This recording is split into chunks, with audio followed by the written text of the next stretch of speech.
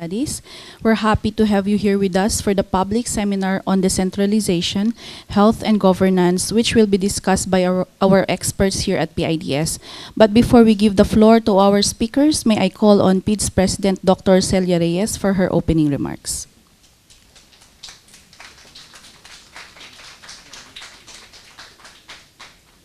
Good afternoon, everyone. Today's activity is something that's very interesting. We actually are featuring four PIDS studies that have been conducted by three of our research fellows. Um, Much has been said about the impacts of decentralization and on the economy, politics, as well as governance. So I think it's high time that we feature the work that were done last year, but which we have not actually disseminated in a public forum like this yet. Since the enactment of the Local Government Code in 1991, how have local governments been performing? Has it improved the delivery of public services? We hope so. Our first speaker this afternoon, Dr. Justine Diokno-Sicat, will show us the findings of her study, which reviewed existing literature on Philippine decentralization, particularly on local government's performance and development. She will also be looking at one of the more important sectors, the health sector, and how decentralization has affected the delivery of healthcare services in the country. As we all know, the Local Government Code also mandated the devolution of some of the healthcare services in the Philippines. But Justine, or Dr. Diokno-Sicat, will actually examine whether it has really improved efficiency or whether our policies need to be reviewed. We're also very pleased that one of our research associates, Janet Cuenca, will be presenting her study titled Health Devolution in the Philippines, which talks about the country's experience in health devolution, including the lessons that can be applied for policy making. And finally, talks on decentralization will not be complete without looking at the fiscal aspects. And so Dr. Michael Abrigo, one of our senior research fellows, will present his study on how demand for healthcare services is influenced by our local government incomes. And his focus will be on antenatal care. As always, we hope that this will provide useful inputs in current debate on decentralization, health, and governance, and we're looking forward to fruitful discussion with all of you. Again, good afternoon. Thank you so much, Dr. Reyes. Let me give you a little bit of a background about our first speaker. She is an assistant professor at the Virata School of Business at the University of the Philippines. She is on secondment as a research fellow here at the PIDS. She has a PhD in business administration, is a PhD economics candidate, has two master's degrees, one in economics and the other one in management. Most of her academic and professional experiences were focused on public sector economics and economic policy. While at the Department of Budget and Management, she worked on reforms to enhance transparency in budget operations and other fiscal policy, focusing on regional and higher education concerns. She teaches courses on fiscal and monetary policy, public sector, and development economics. She also does research in the areas of public expenditures, public financial management, political economy, and institutions at both national and local governments level for both local and international organizations. She is currently a board member of the Philippine Economic Society. Friends, I give you Dr. Charlotte Justine Sicat.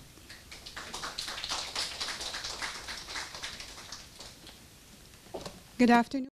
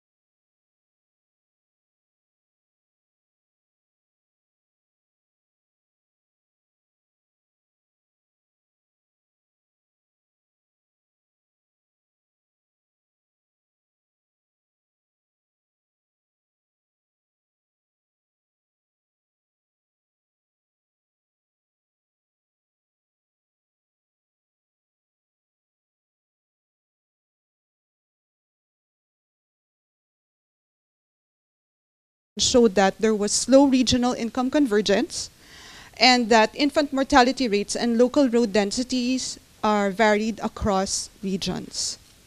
In addition, it has also been observed that there is sluggish progress in human development across provinces. Now, this just shows you a picture. There's none, we were trying to look for more updated data, but this shows you regional infant mortality rates comparing 1992 and 2006. It's by region, so on the horizontal axis, you'll see regions. And as you can see, the lighter line are the figures for 1992. And the darker column would be the figures for 2006. There were considerable improvements, as you can see. So infant mortality rates went down. However, it still varied across the regions. Now, in addition, another policy issue would be varied fiscal performance. Varied fiscal performance could also be one of the reasons why there is varied service delivery across LGUs, especially for poorer LGUs who have difficulty providing basic services to their constituents. What are the observations in terms of fiscal performance? Well, overall, locally raised revenues as a proportion of LGU income remains considerably low. I'll show you a graph in a bit. It's about 30% only of LGU income that local government units raise for themselves. They are largely dependent on intergovernmental fiscal transfers, average of 70%. Okay. Now, in addition to that, local governments allocate most of their budget to the cost of administering government, cost of administration. That's about 50%. I also have a slide to show that to you later on. So this would show you the distribution of local and external sources of income of LGUs. So you have to, I'm sure it's familiar to you, LGU income are generally from two sources. Internal sources, which is raised locally by the LGU. This would be non-tax or tax revenues. The main proportion would be from real property taxes. That's the main bulk of the sources of revenues of LGUs, locally raised. But the external sources would be the intergovernmental fiscal grant I mentioned earlier, which we all know as ERA. There are also shares from national wealth as well, and some other transfers, intergovernmental transfers, but the bulk is really from external sources, and this averages about 69%. Okay, so LGUs, this is for all LGUs, provinces, cities, and municipalities. Of course, by the level of LGU, this might differ. For provinces, in my study before, it was about 90%. Okay, 90% dependent on external sources. So this just gives you a picture of that. In terms of expenditure, sectoral priorities, okay, apologies for the very small font. There are general public services, social services, economic services, capital investment, which includes capital outlay, infrastructure spending, as well as debt servicing.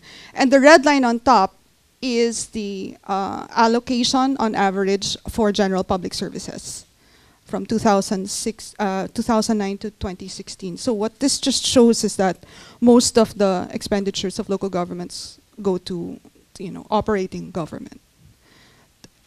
Social services, which would include health, labor, that would be the second, that would have the second largest share, which is the, I'm sorry, I can't point to this one.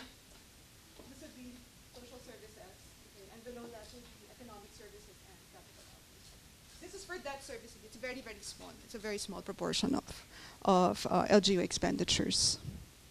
Now, this just shows you, again, this is pretty dated. This is 2011. But it's the best we could do. It's a regional density of local roads per region. So what this shows you is the kilometer of local roads per square kilometer of land in the region. Okay, so this is in the region. So the one here with the tallest column is for the NCR, of course. We have a small land area, and then there are a lot of roads. The lowest would be, well, ARM and Mimaropa. Okay, so that's the lowest density. That's in 2011. Okay. Now, what are the possible explanations that's available out there? Well, firstly, varied development might suggest two things. The inability of some LGUs to deliver basic services, okay? Whether it be for fiscal reasons, they don't have enough funds, or they're not planning properly, or for political reasons. the local chief executive might have different preferences or priorities. Or secondly, going back to economic theory again, differences in local preferences might also explain varied development. So if we believe that the local chief executive is sensitive to what his voters want, and his voters want a certain thing. Later on, I'll show you one of my previous studies that voters in provinces on average preferred transfers, social welfare spending from their local governments. So it also could reflect that, because transfers are direct benefits to the voters rather than really to development overall, like infrastructure and all that. But we'll see that later on. I'm already jumping ahead. Now, how does the literature explain uneven LGU development, and is there empirical evidence on this? So really, I'm just doing a survey of the existing literature, and we will see that there are a lot of fiscal explanations and political economy explanations, but the empirical evidence, statistical, it's very, very sparse. Okay, a fellow here also, see Dr. Manasan. She's really written a lot about decentralization. So most of the literature cites her. So here we go. What are the fiscal explanations out there? Well, divergent fiscal capacities across LGUs contribute to divergent development outcomes. If you don't have enough funds, or you're not planning properly, or you're not implementing properly, you're monitoring, you would have varied development and therefore development outcomes. Okay. Now, some would also argue that the ERA formula does not consider disparities in revenue-raising capacity of LGUs. So what this strand of literature explains is that there are some LGUs who really cannot raise their own revenues. So they should be given, or the formula should be adjusted to recognize that some can, some cannot. So that's what this strand of literature would suggest. And also, some would argue that there's a mismatch in the expenditure responsibilities devolved to the different levels of LGUs. Like perhaps local roads that cross boundaries should be, joint or at the provincial level. And so this is what that strand of literature is. So there has been a lot of this, and there are many bills in Congress that try to review the local government code of the Philippines, but never quite saw light. Okay. Now, what are the political explanations of varied LGU development? Well, we'll discuss two, no? A political science and political economy, but they really overlap. So political science literature suggests that the presence of clientelism, or this is patronage, okay, weak states and oligarchies, okay, and coercion such as bossism and vote buying contribute and impact the design of policy and therefore consequently the local government outcomes, development outcomes. At the same time, political economy offers that entrenched politicians and political dynasties also do impact the design of policy. So they are all actually quite interrelated. So what's the story behind this? If you look at the history, so the paper has a bit of a review of history, and it showed that the political science literature identifies patronage to be in our roots of sharecrop tenancy arrangement.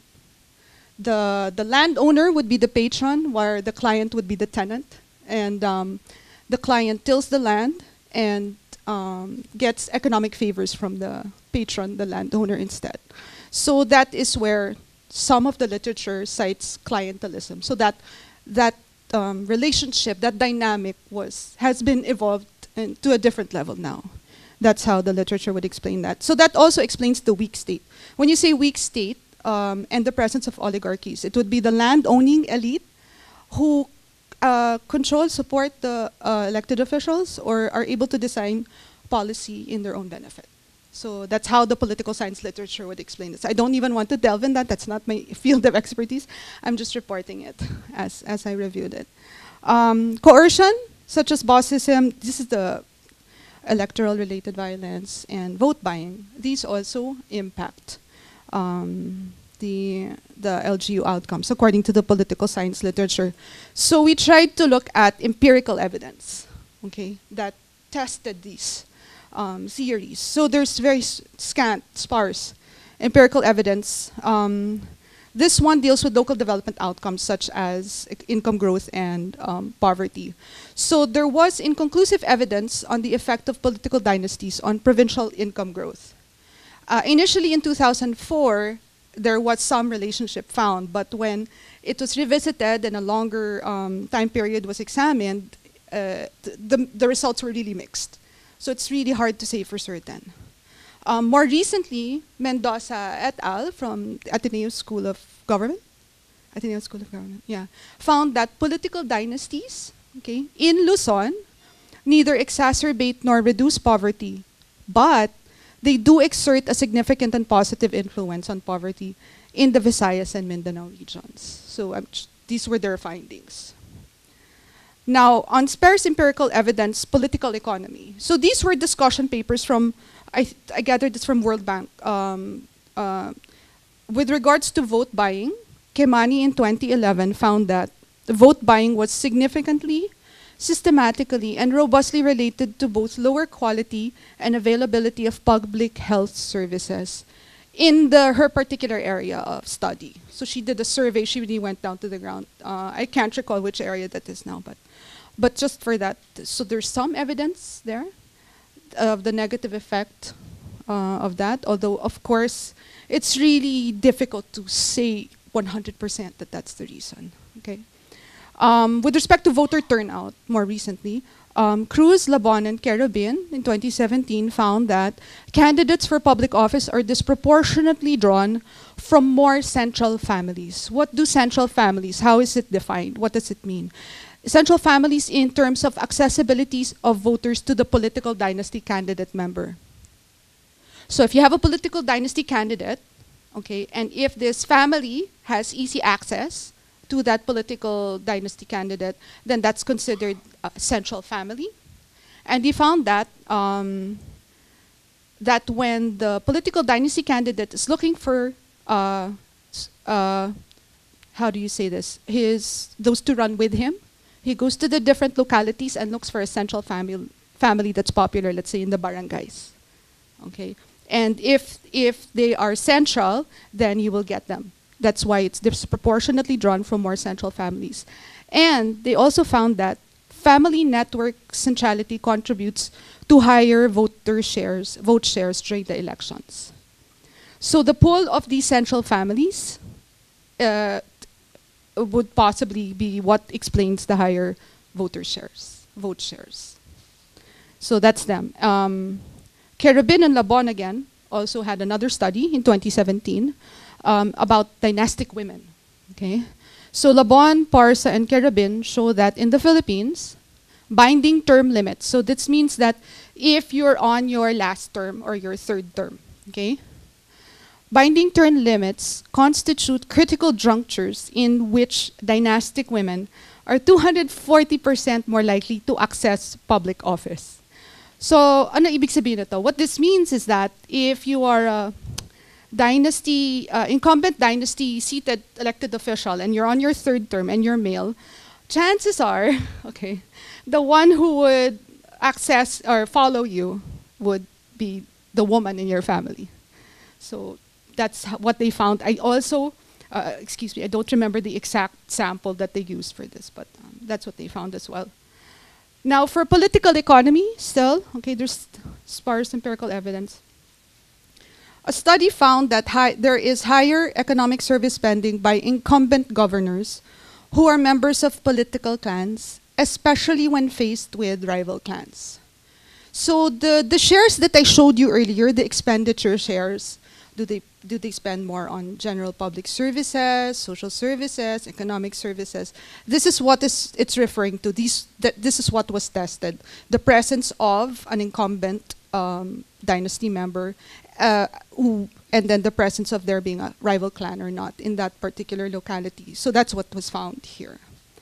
Now, the story I was sharing with you earlier looked at voter preferences and this expenditure shares of local government. So it's really actually trying to examine the characteristics of a voter and how it's related to expenditures. And the particular voter I was interested in was the median income voter. Okay, the median income voter. This is the voter with median income in provinces.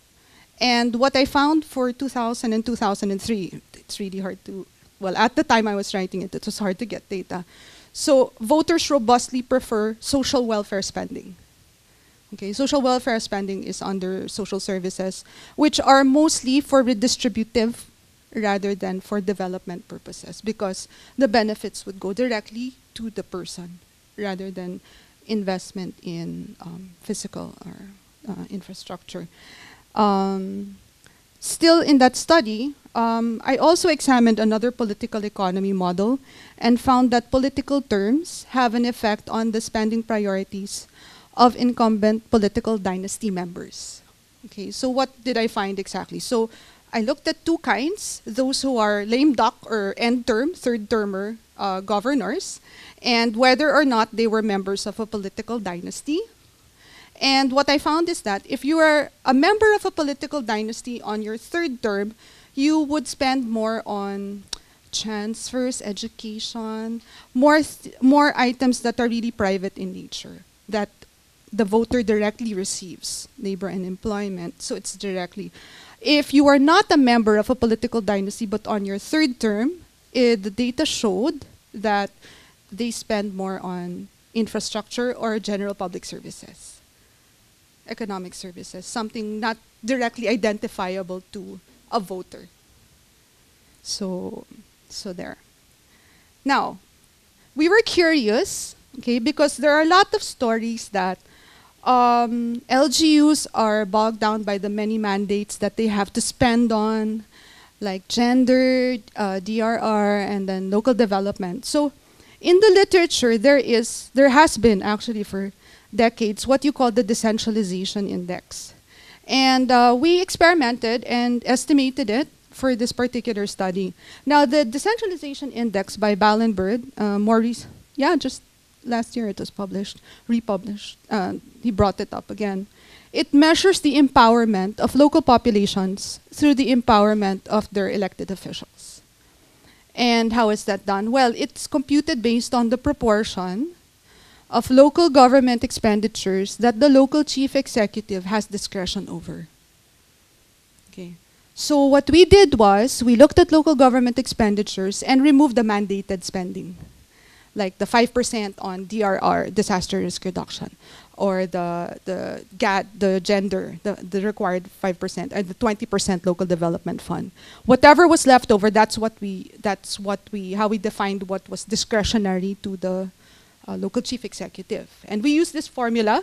We can discuss this offline if you want, but LE here means local government expenditures, while CE means central government expenditures. So it's as a proportion of national government expenditures. And what I'd like to highlight here is the alpha. Okay? The alpha here that we estimated is the percentage share of subnational government expenditures over which subnational governments have discretion. Okay? And what the results show is that, I'm sorry, I'll go back to that slide in a bit. So this is the Decentralization Index. It is in the third column. Okay? And it's from 2009 to 2016. Okay? And the alpha is in the second column. It's here. So this is your alpha. This is an average of 72%, meaning that the local government official has 72% discretion over local government expenditures, as we had estimated this. Which means that they have pretty much leeway to design policy which would also consequently affect development outcomes. Okay? Now the Decentralization Index here is smaller than the typical definition of decentralization, which would just be how much do local governments spend compared to the national government spending. Yun yung typical. That's what we normally look at. If you look at the Bureau of Local Government Finance data or any reports, that's what that typically would be. So what we found was that compared to the share of LGU to national government expenditures, which is in the last column, that's 18%, 16%, it averages 18.2%. The Decentralization Index we had estimated is smaller, but they follow the similar trend. Okay, what is their trend? Well, they have been decreasing lately. Okay, why? Well, I can't really answer that with 100% confidence. My impression is perhaps also because the national government is spending a lot right now. So the denominator is larger. But in any case, what I want to highlight here again is that really local policymakers have much discretion over expenditures. Okay, so what are the general observations? Well, clearly more research needs to be done, okay, to understand varied local government performance in the Philippines. There's very, very limited research out there, evidence. Now, despite the sparse empirical evidence, policymakers play a crucial role in local government performance and development. The estimated decentralization index highlighted an approximation of the proportion of discretionary local government expenditures that local policymakers are accountable for. Okay.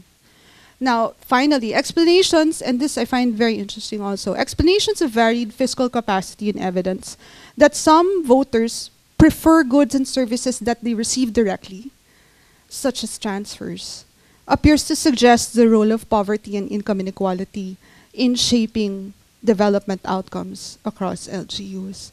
So we also have to address the poverty. In the study that I mentioned, the median income voter is near poor, which is why perhaps he prefers transfers. So it's not just local governments that should do that. It should be a whole of government approach to address that also, because if that's what they're asking for, then, and that's what they're given, then we need to also help the whole of government. So this aspect is critical in determining ways to move forward in both research and policy. Okay. Thank you. I have one more. So,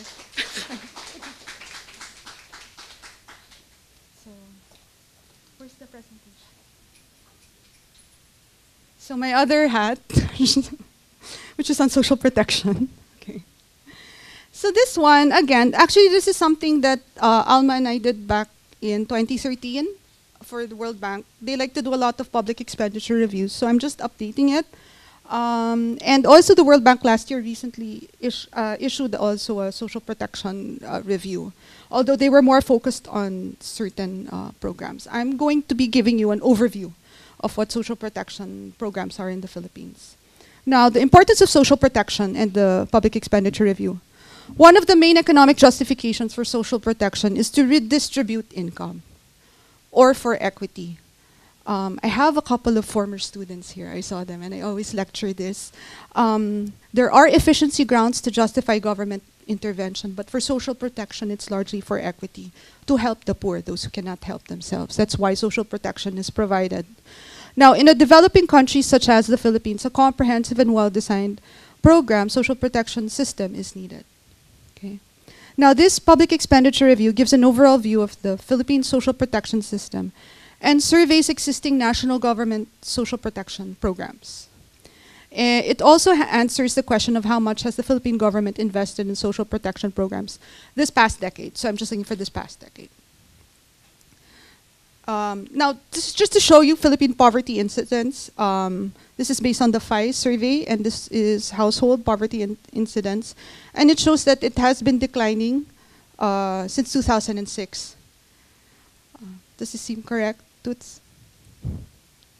Okay, there. So how do we, before we even discuss this, I think it's important to define social protection. This is how social protection is defined here in the Philippines. This was adopted in 2007. So there are 4 general kinds. Okay, for those of you on the side, there's also a screen there. We have labor market policies and income support to unemployed, which is defined as government measures that enhance employment opportunities in the country and advance Filipino workers' rights and welfare. Examples of these are SPES, Special Employment Program for Students, and the Assistance to Displaced Workers, DOLE AMP, although now this has been consolidated under the Kabuhayan program of DOLE, Department of Labor and Employment. The second type of social protection would be social welfare programs. These have more long-term effects and more long-term in nature. These are preventive and developmental interventions that seek to support the minimum basic requirements of the poor and reduce risks associated with unemployment, resettlement, marginalization, illness and disability, old age, and loss of family care. Okay, an example of this would be conditional cash transfers such as the 4Ps. The third type of social protection are social safety nets. Okay, ito yung short-term response, yung may emergency, urgent, agad-agad. So these are measures that target affected groups with the specific objective of providing relief and transition. Okay, and an example of this would be social pension for indigent senior citizens, or the SOCPEN. And then we also have social insurance. Okay, social insurance would be programs that seek to mitigate income risks by pooling resources and spreading risks across time and income classes. Okay, so this would be the GSIS emergency loans, SSS emergency loans. Now the last column there shows the source of financing, because this is actually a public expenditure review. So we should really ideally just include those programs that receive budgetary assistance. But the manner by which this was defined by the Socioeconomic Committee at NADA was that they wanted to include some social insurance and some NFA assistance also by the national government. So the fourth column there shows the source of financing. For the first three types of social protection, labor market, social welfare, and social safety nets, these are non-contributory, and it's from the national government budget. Okay. However, for the social insurance, it's contributory.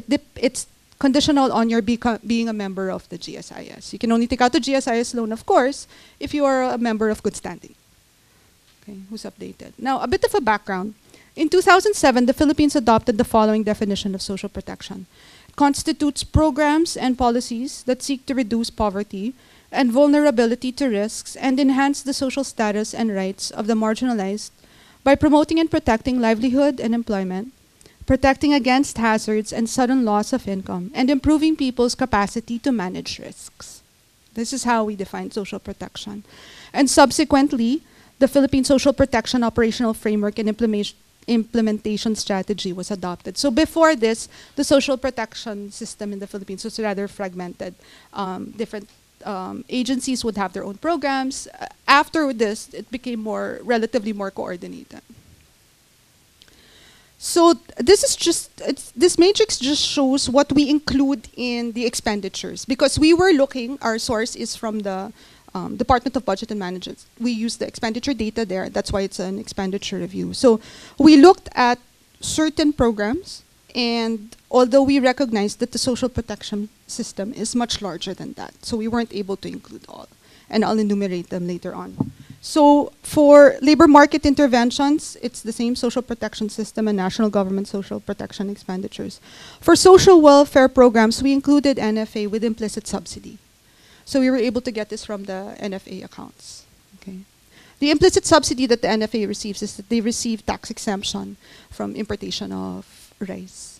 So it's not an outlay on the part of government, but it's a loss in revenue. So that's why it's included here. The social safety nets, and well, we include all in the expenditures. For social insurance, we only include PhilHealth, indigent contributions paid by the national government, and GSIS emergency loans. Okay. This is just for the data, though we recognize that the social protection system is much broader. So here are the programs divided by type. Okay, so we have labor market interventions, we have the special employment program for students under the DOLE, and the education assistance program under the NCIP. Okay, so it was classified as a labor market intervention. Under social safety nets, these are more emergency, short-term programs. We have core shelter program, assistance to individuals in crisis situations. Okay, the katas ng VAT para kay lolo at lola, it's still there because I started the data is reported is 2009. So this was still in effect in 2009.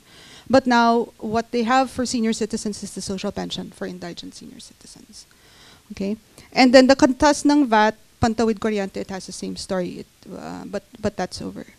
So that's under the DSWD. And then we also include here the emergency calamity loan under the GSIS.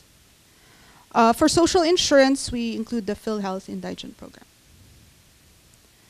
And for the more long-term programs under the DSWD, well, it does receive it does implement the bulk of social protection programs. We have the livelihood and self-employment programs. We have the 4 Ps.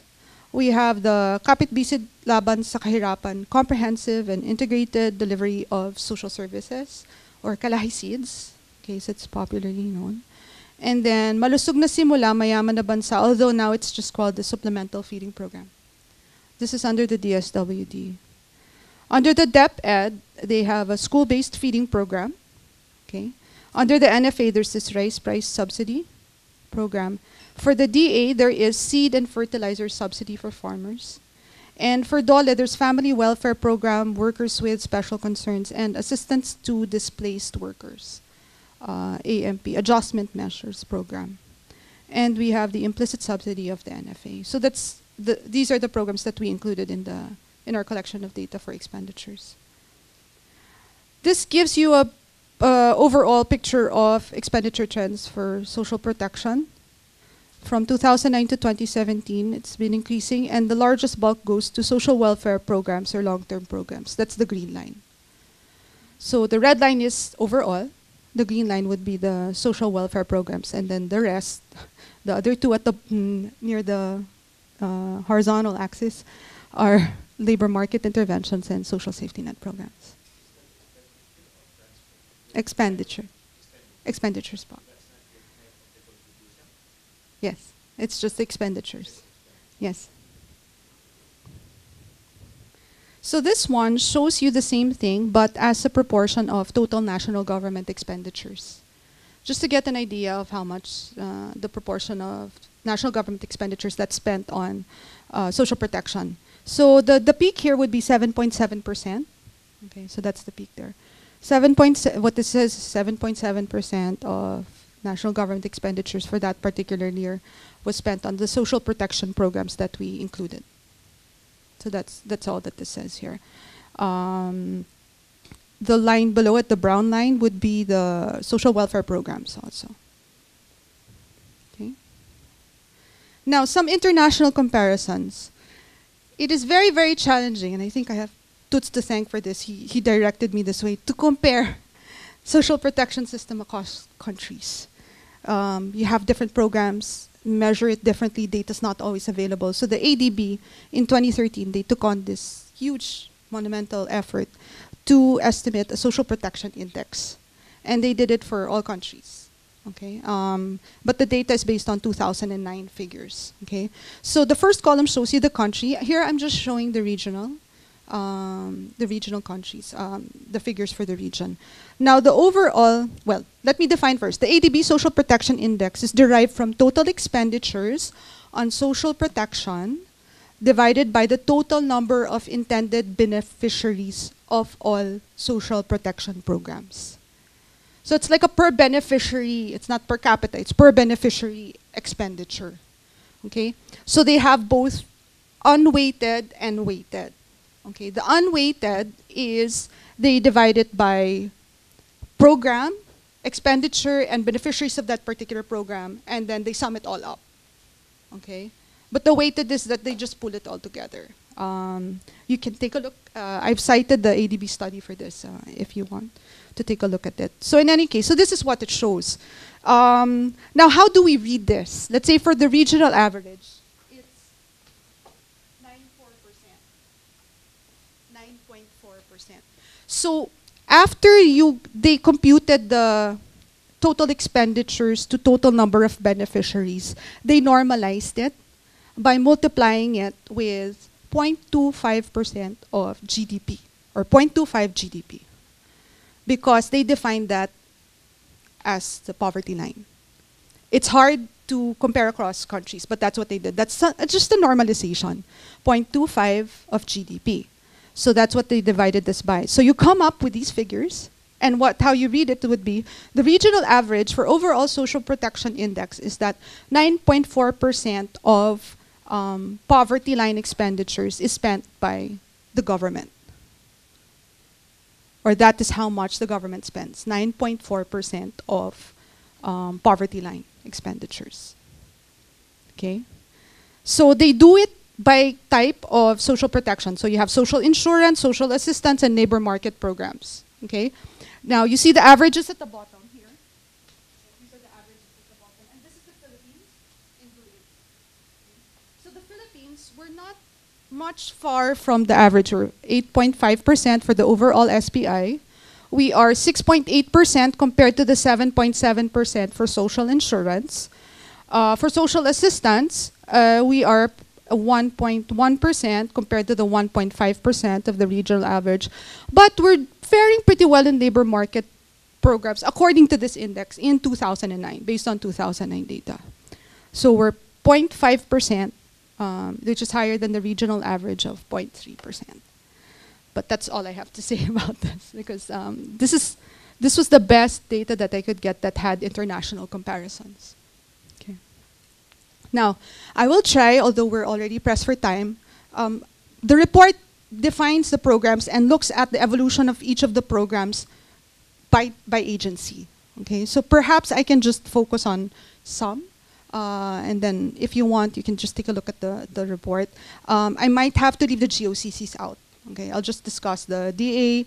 Of course, the SWD is important, and so here. For the Department of Agriculture, we have the Seed and Fertilizer Program, which is the primary social protection program of the DA. This is data from 2009 to 2017. Now, what I want to highlight here is the importance of monitoring and evaluation, because COA reports and impact assessments have influenced the evolution of programs that I will be sharing with you today. So for this one, in 2007, a COA audit report found an ineffective implementation of this particular program. Okay, the seeds that they had procured was not what the farmers needed. It was handled poorly, so it resulted in spoilage, wasn't delivered on time, or there were ghost deliveries. So there's a COA report. This is a 2007 COA report, and you can see it there. So that was important. So there was a change in both administration and the design of the policy. In 2014, it became more consultative. What do the farmers need? What kind of fertilizers do you need? What kind of... So that's how it evolved. And now I think there are also talks of improving the design of this policy, but I'm not, perhaps my colleague here would know more about it, the one who focuses on agriculture. Okay, so this is Department of Education. Their main social protection program is the school-based feeding program, which also evolved from so many different kinds of programs. So here it shows you that from 2009 to 2017, its share to total DepEd expenditures is very small. It's less than 1.5%. Okay, it experienced a dip 2010 to 2014, but then it picked up again. Okay, the DepEd school-based feeding program evolved from the breakfast feeding program, okay, that was enhanced by the DepEd based in part on recommendations of an impact assessment of the earlier program, of which Toots also was involved in. He's involved in a lot of things in 2015. So that led to an improvement in the design and change to school-based feeding program. Now, earlier DepEd feeding programs include the breakfast feeding program that started in 1997, the supplemental food program that was renamed to Malusog na Simula, Mayaman na Bansa in 2007. The DSWD also has this, but then it was decided that the DSWD focus on daycare centers, children in daycare centers. So the DepEd would focus with those in the schools, okay? So that's also part of the evolution, and that's why it's important to continuously redesign policy and programs to see how you can more effectively reach those intended beneficiaries. Now the latter, the Food for School program of 2005 was discontinued in 2009-2010 based on a DBM assessment that the program no longer delivered its intended outcomes. And I'm sure some of us would recall here when the overpriced noodles purchased by DepEd issue came about. Not all, there are some young here in the audience as well. But in any case, so there. So this is DOLE. There's really not much to say about this. There's a special employment program for students, and this shows you the share of spending on this particular program to total national government expenditures. Okay, so this program has been around for quite some time. It was the highest in 2009, and then it's up and down there until 2017. Now, the graph, the figure on the right shows the share of DOLE's social welfare programs to total national government expenditures, particularly the assistance to displaced workers. They have this kind of program there. And the family welfare program, or workers with special concerns. Okay. Now, 2017, there's no more data reported there for the Assistance to Displaced Workers program, but it's still existent because they already consolidated their programs. Okay. Now, this shows figures for DSWD. Okay, and it shows the share of DSWD social protection programs to total national government expenditures in percent from 2009 to 2017. Okay, and it peaked in 2015. Okay, and it's recovering in 2017. So there. Now, from 2009 to 2017, total DSWD social protection programs received increasing shares of the national government expenditures, averaging 0.04%. Okay. Within the DSWD budget, allocations to social protection programs received an average of 45%. So the bulk of their budget goes to social protection programs. Among the DSWD social protection programs, the 4Ps receives the largest share. Programs such as Kalahi Seeds, livelihood and self-employment programs, and SOCPEN follow the 4Ps in terms of expenditure shares, though the latter program received the largest increase since 2015. And again, Toots wrote something about the SOCPEN. So supplemental feeding program and assistance to individuals in crisis situations are the other remaining DSWD programs. Okay. Well, now, what have been the changes in social protection programs? And here I'd like to highlight how there is an effort to redesign, and I think this effort to redesign and how to target your programs should be a continuous effort. Some DSWD projects were initially funded by development partners, but were later continued by the national government. This would be the Kalahi Seeds. Now, there were efforts to design and continuously improve a national household targeting system with the implementation of the 4Ps and now expanded SOCPEN program. And audit reports and impact assessments appear to have contributed to changes as well in the design of programs and allay fears regarding the programs. Like before, Dr. Pacquiao here did something on the 4Ps. People were afraid where the parents would spend the money. So they were able to show empirically that it was not what they feared, that it would be spent on things other than for the child. That's the intended beneficiary. Now, general findings and next steps. Well, as earlier, there is a need to continuously improve the design of government programs, especially when it comes to programs that redistribute income to a targeted group. Furthermore, improving the targeting system is critical in improving the design of a program. In any public policy program, there is always the risk of an eligible person being excluded from the benefits or including someone who is not the intended beneficiary. So this would be the type 1, type 2 error that some of us would know. Now, the redesign of a program could also lead to the consolidation or refocusing of programs within or even across agencies with similar objectives and functions. And I think this is also very important, the coordination across national government agencies. Also, there is a need to improve both design and targeting. There is a need to monitor and evaluate the efficiency and effectiveness of the program. This must be evidence-based to be able to intelligently assess future policy direction. However, that of course would depend on the timely availability of consistent data. So thank you very much.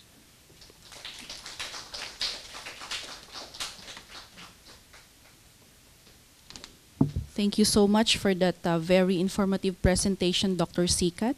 Our next speaker is a supervising research specialist here at the PIDS. She has done work related to decentralization, local governance, research and development, productivity, urbanization and population, health, education, social welfare, social protection, child protection, government taxation and expenditure, water policy indicators, and MDGs and SDGs.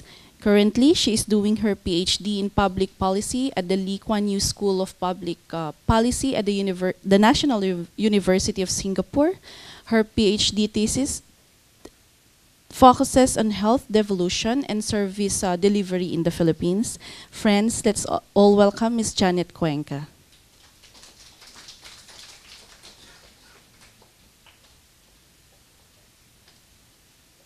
Good afternoon. Buhay pa po ba tayo? Kasi baka ma-bore kayo doon sa presentation ko kasi most, I think of the info written in the slides are already known to you, but may mga pasabog akong ilan. Ito na ba yun? Baka ma-quote tayo. Ito na ba yun?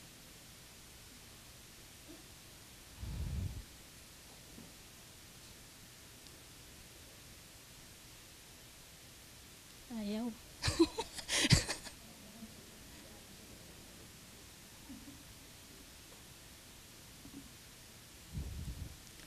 So basically, ang topic ko for this afternoon is Health Devolution in the Philippines, Lessons and Insights.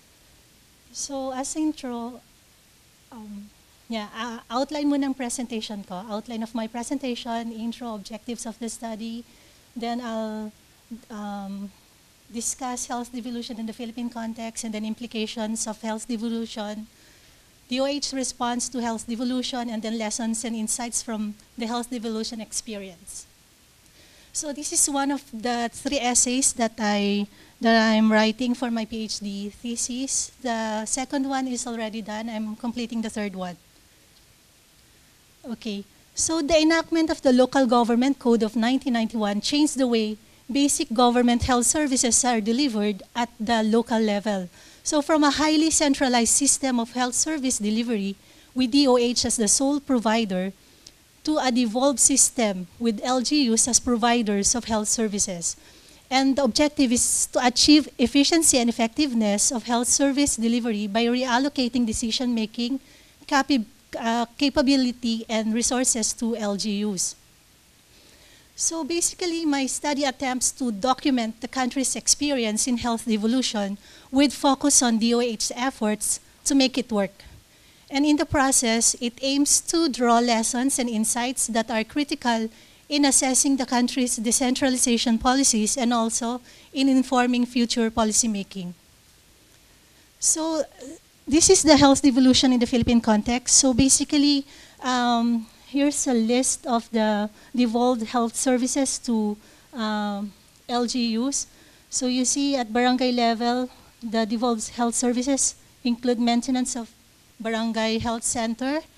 And then for municipality, the devolved health services include implementation of programs and projects on primary health care and child care, maternal and child care, and communicable and non-communicable disease control services, and so on. And for province, the devolved health services are the maintenance of hospitals and tertiary health services. For city, all the services and facilities of the municipality and province. So here's a list of those programs included in the primary health services in RHUs and BHS. And then for secondary health services, they refer to medical services that are accessible in some RHUs, infirmaries, district hospitals, and outpatient departments of provincial hospitals. Tertiary health services include medical and surgical diagnostics, treatment, and rehab care provided by medical specialists in a hospital setting. I want to emphasize this point here, that DOH takes on the residual powers and functions that include oversight or general supervision of the health sector, monitoring and evaluation functions, formulation of standards and regulation, and provision of technical and other forms of assistance. However, Section 17F of the code states that the national government or the next higher level of local government unit may provide or augment the basic services and facilities assigned to a lower level of local government unit when such services or facilities are not made available, or if made available are inadequate to meet the requirements of its inhabitants. So siguro sa kontekstong to, maintindihan natin bakit buhos yung pera ng DOH pa rin sa LGUs despite the health devolution. Kasi may ganyan eh. Yan yung... Okay. So etong figure na to, it speaks a lot about how the health sector was devolved to the local governments. So makikita nyo po, sa personnel, 78,080. So na-devolve about 46,080. And then sa facilities, almost all health facilities were devolved to LGUs. But gusto ko i-highlight yung budget, maraming naiwan sa national government, sa DOH. Hindi ko po alam kung bakit kasi wala pa ako sa, hindi ko pa interest tong topic na to, but baka masasagot ng mga taga-DOH. Meron po bang dumating? Yusek Lilibeth. Okay, so the massive transfer of personnel, health facilities, and budget had an overwhelming effect on the health sector, thus making health devolution the most dynamic and complex scheme in the entire decentralization process. Hindi po galing sa akin yan, galing yan kay Mercado et al. And then the Philippine health devolution experience can be considered as the most ambitious health decentralization initiatives ever undertaken in Asia, according to World Bank.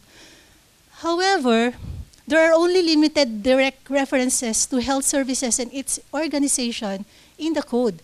And such treatment for the largest and most complex basic government service indicates that the little regard for technical aspects that are crucial to the delivery of basic health services. So, keynote ko dyan si Dr. G.P. Perez.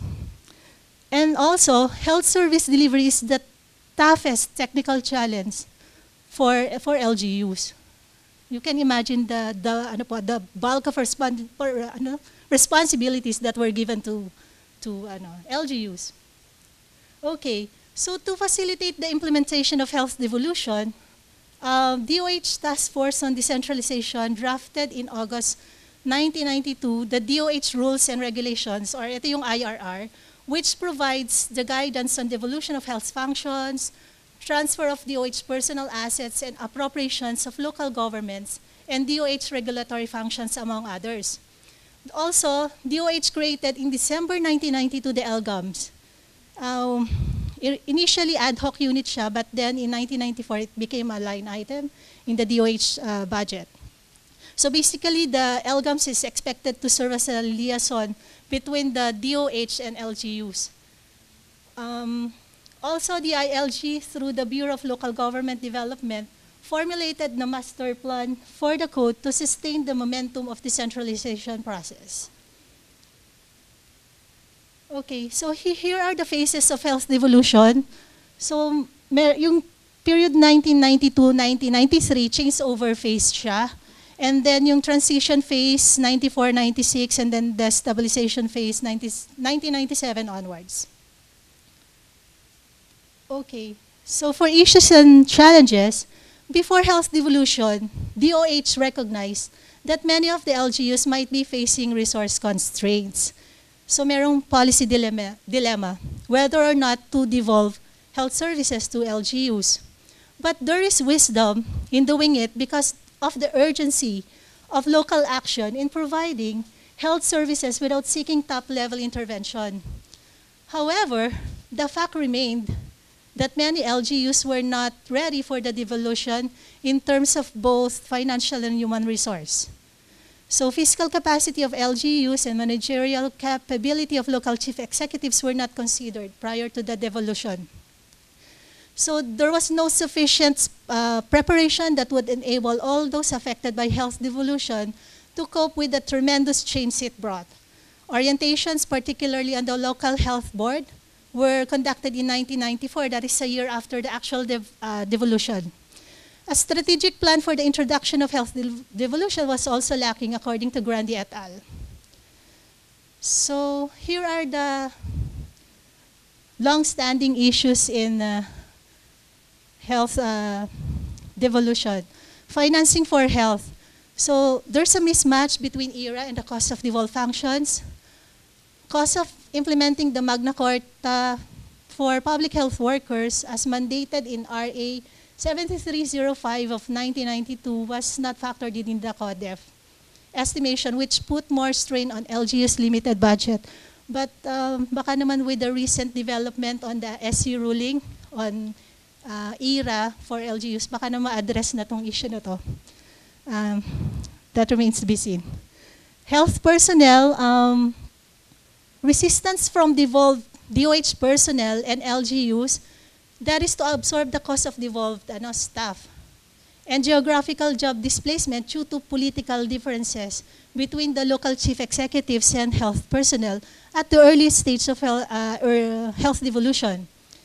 Magna Carta for for public health workers has perverse impact on the relationship between the LGU health office and the rest of the LGU personnel, because health workers' compensation is higher relative to others because of Magna Carta, not to mention the other additional pay or benefits that they get from the PhilHealth Capitation Fund, or it's called now PhilHealth Trust Fund for per family payment. Also, issues on organizational or structural change. It relates to issues on whether the local health boards and the interlocal health zones are functional.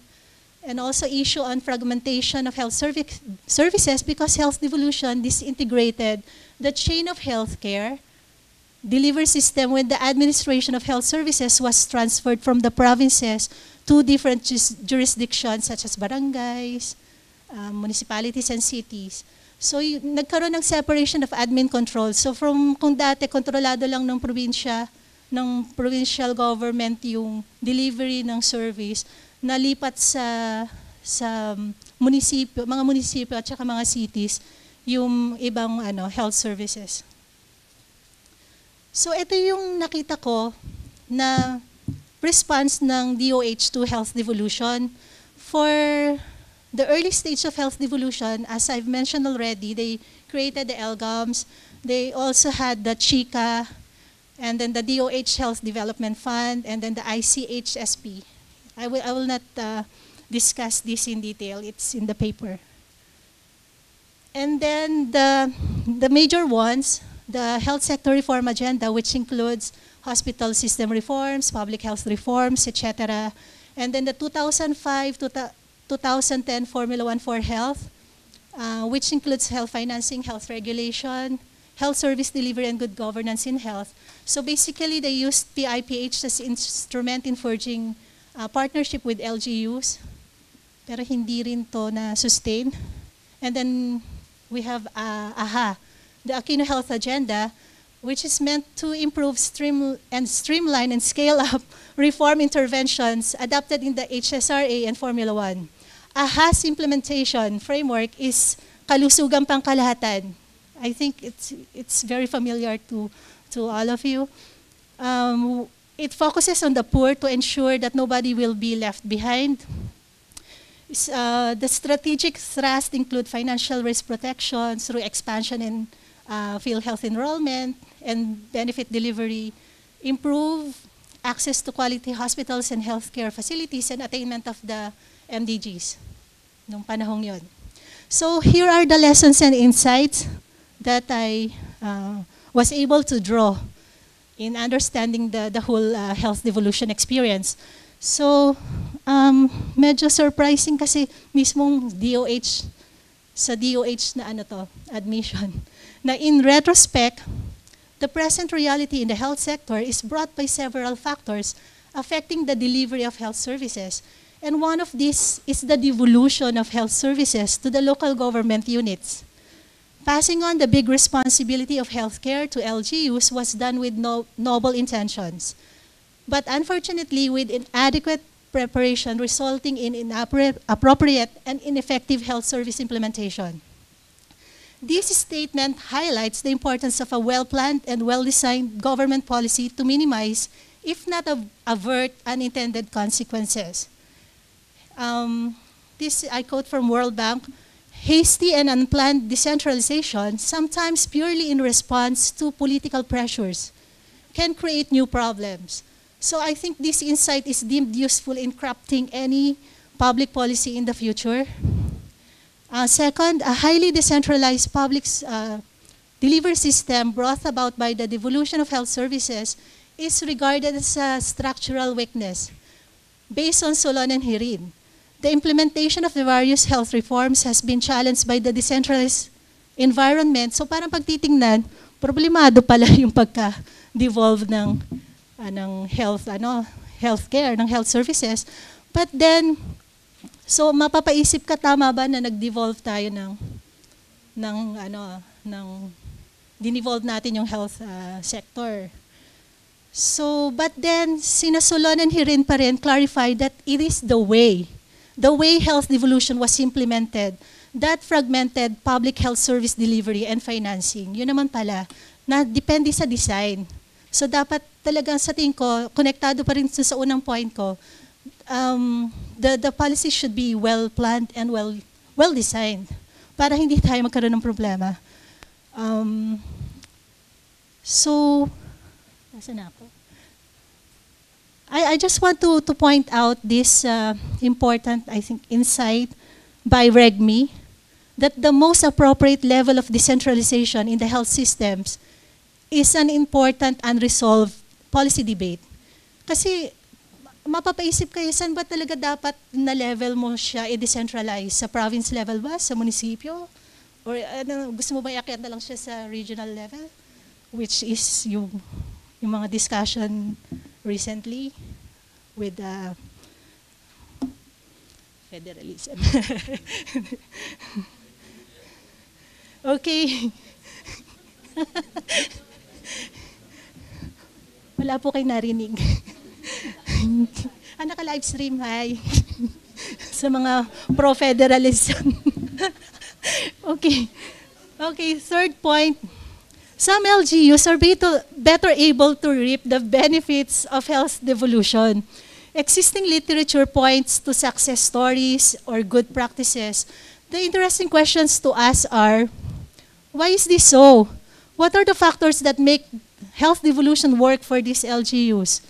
So insights, lessons can be drawn from their experience, and thus it would be useful to take a closer look at their experience and find out how good practices can be replicated in other LGUs, but with a caveat, baka kailangan ng modifications to adapt to specific LGU context, if necessary. And then fourth, a number of health reforms have already been initiated to achieve national objectives for health.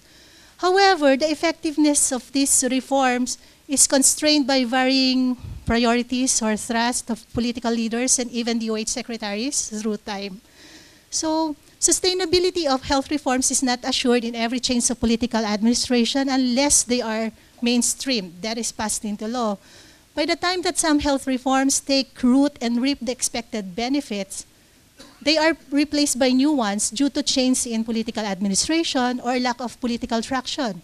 So mainstreaming of health policy reforms through enactment of national laws can ensure sustainability of reforms. So may mga nauna naman ng napasa na batas like yung reproductive health law, di ba? And then we have now the Universal Healthcare Act. So lastly, very few studies have attempted to do review and assessment of these health reforms. Insights, lessons can be drawn from the country's experience with these reforms, and they can inform future public policies. So it is noteworthy that health devolution per se is a health reform to improve health service delivery, and thus it also needs to be assessed, especially that it has been in effect for 27 years now. So with that, I end my presentation. Thank you.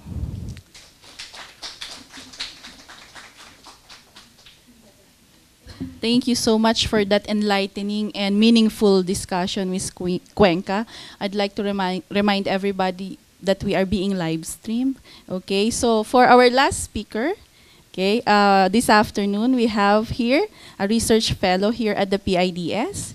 He coordinates the Institute's research program on population, health, and nutrition policy. He is also a member of the National Transfers Account Project, a global network of researchers and academics that constructs and analyzes economic life cycle accounts that measures how people at each age produce, consume, share resources, and save for the future.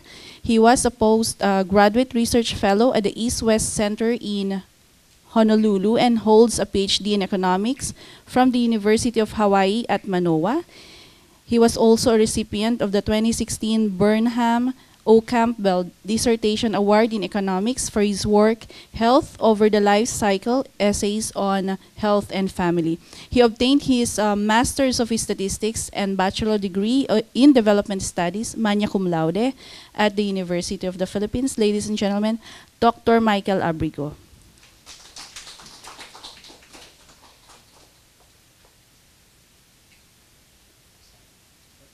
Thank you so much for that kind introduction. This is a joint work with our research ASOC associate, Danica Ortiz, but now she's at the House of Representatives. Hindi po siya nanalo ng Congress, lumipat lang po siya sa House. Well, this study is part of an ongoing series of work that we're doing here at the Institute on health service delivery. This is born from our interest here at the Institute in understanding the social determinants of health and also our frustration with the limited empirical evidences on this topic. So in 2017, when I came back to the Philippines, we did this literature review on health service delivery, decentralization in the Philippines. And what we found was that, well, I quote here, the existing scholarship on the impact of decentralization on health in the country is characteristically thin and with varying degree of methodological rigor.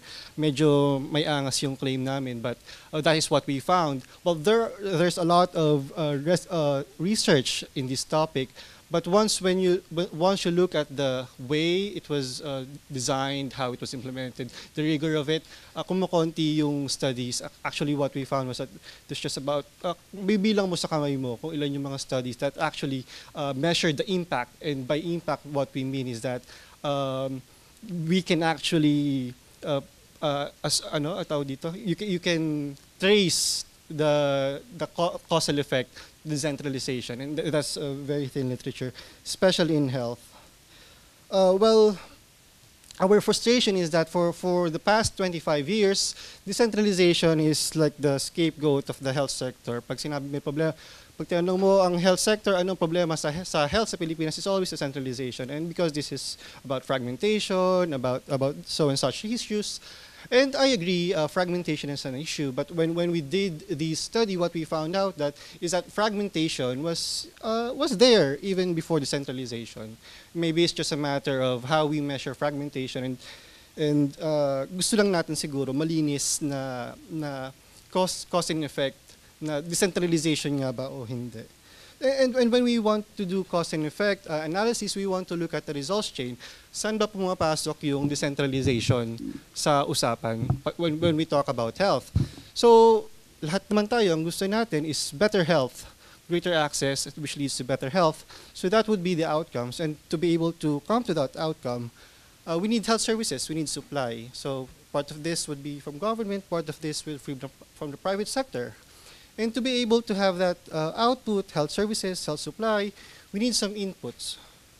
So these would be the budgets, this would be manpower, these would be infrastructure, institutions within government and in the market. And you need to transform this, you need to have some activities, processes that eventually lead to output. Yung decentralization could be an outcome, but not for health in this case, but it would be part of that input, activities, process chain. So what we want is, what if may decentralization o wala, does this lead to better health services, and eventually look at access and then health outcomes eventually. So well, what we found in the literature is that, well, there is a need to separate ano ba yung impact ng decentralization from the problems with decentralization, with how decentralization is framed, how it is implemented here in the Philippines. And because, decentralization was agreed upon, kaya to napunta dyan, kaya siya ginagawa natin ngayon, because there are, well, theoretical justifications bakit maganda ang decentralized service provision. One is because it's closer to the people, and this is the usual argument, because because the decision is closer to the people, then there would be more information available, and they would be able to decide ano ba yung kailangan ng mga tao in the ground. And also, because of decentralization, this would be competition and eventually better services for everyone. And then on the other side, of course, there would be the issues about funding, ano ba yung kailangan kong gawin na discussed earlier. And also, there's also about the issue about spillovers, which is very important in health and some other sectors. Because with spillovers, well, kung yung kapitbahay ko may ospital, baka hindi ko na kailangan gumawa ng ospital. Baka, since sila ba nagpapondo nun, makakalibre ako, pumunta na lang sila sa kapitbahay ko. Okay.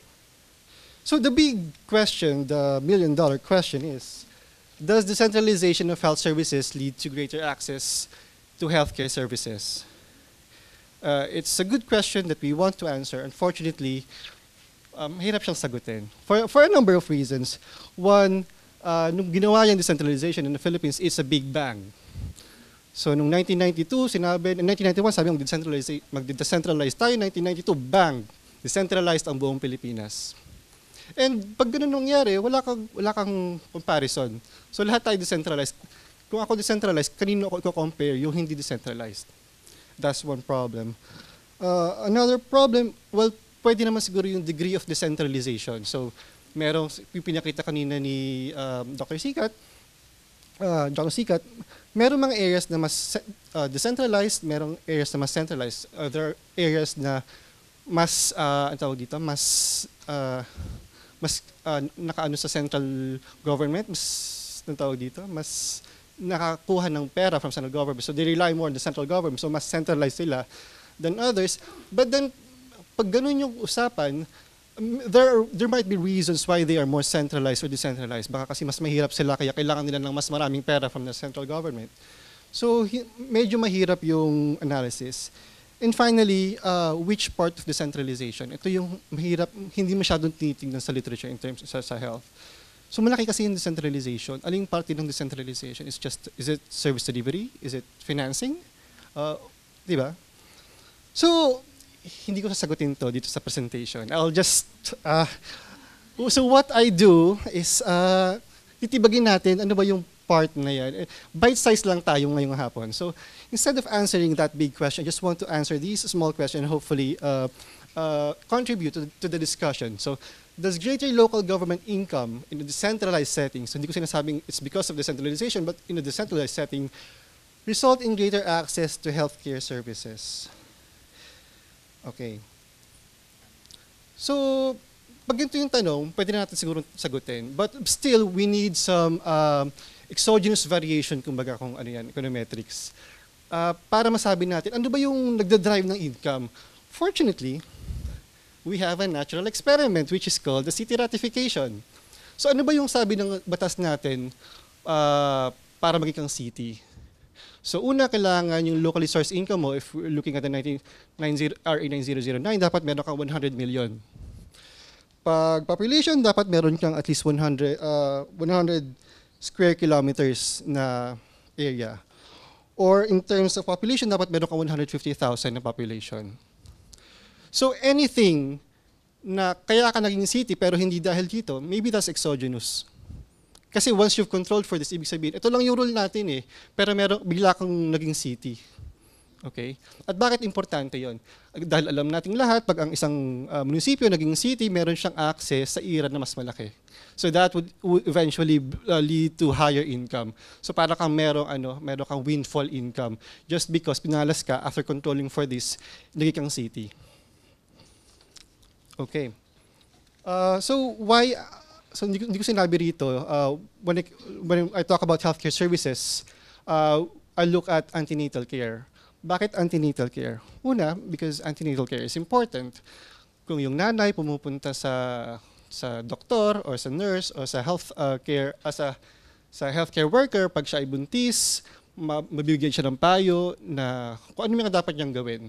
Or kung meron mang problema yung anak niya or sa pagbubuntis niya, mapapayuhan siya agad. So this leads to lower infant mortality. Pero more importantly, kasi itong mga services na to, antenatal care, these are locally provided. So binibigay siya ng local government or even local facilities. So just some information about antenatal care, so trends.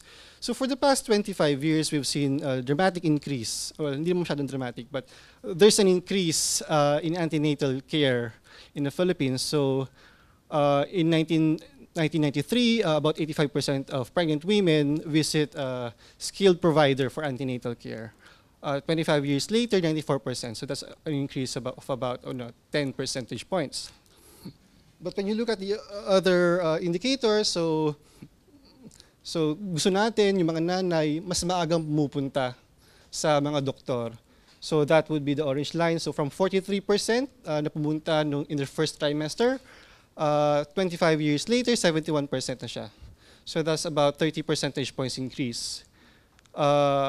Gusto rin natin mas frequent, hindi lang maaga, mas frequent siyang pumupunta para parati siya nabibigyan ng payo, susundan siya. So from 55% in 1993, 25 years later, 87% na. We have successes in antenatal care. And part of it because mas accessible na yung mga health professionals natin. So yung mga pupunta sa doktor, about the same, less than about 40% of women. Pero yung pupunta sa midwives, nurses, barangay health workers, umakyat siya from about 45% to 55% over the past 25 years. So overall, nasa 6% na lang po yung hindi pupunta for antenatal care from about 15% 25 years ago. But pag binasag natin yung data, we see there's a large disparity by wealth, education, residence, and birth order. So mas mayaman, more likely to go for antenatal care, for education. Residence, pag nasa urban area ka, mas more likely. But across these classes, socioeconomic groups, between 1993 and 2017, lahat yan tumaas. Magkakaiba lang yung simula natin, tsaka iba-iba yung rates of increase. Still, magkakaiba din yung mga serbisyo. Maybe it's a function of saan ba sila pumunta. So kung BHW yan, syempre walang kalay-kalay na ang tawag dito, pang-test yung mga BHW natin. So magkakaiba yung mga services na nakuha nila. So sagutin na natin yung tanong natin. Una, does city ratification lead to greater local government incomes and expenditures? Kasi ang idea natin, pag naging city, once controlling for the other factors, tataas yung income and eventually expenditures ng mga local governments natin. Hinati namin yung data. This is from the Bureau of Local Government Finance. Hinati namin yung mga munisipyo and cities. So those who were cities RA 9009, pre-2001, those who became cities after, and those who were never cities. So kung makikita nyo dito sa right panel, that would be per capita income from local sources, so locally generated to.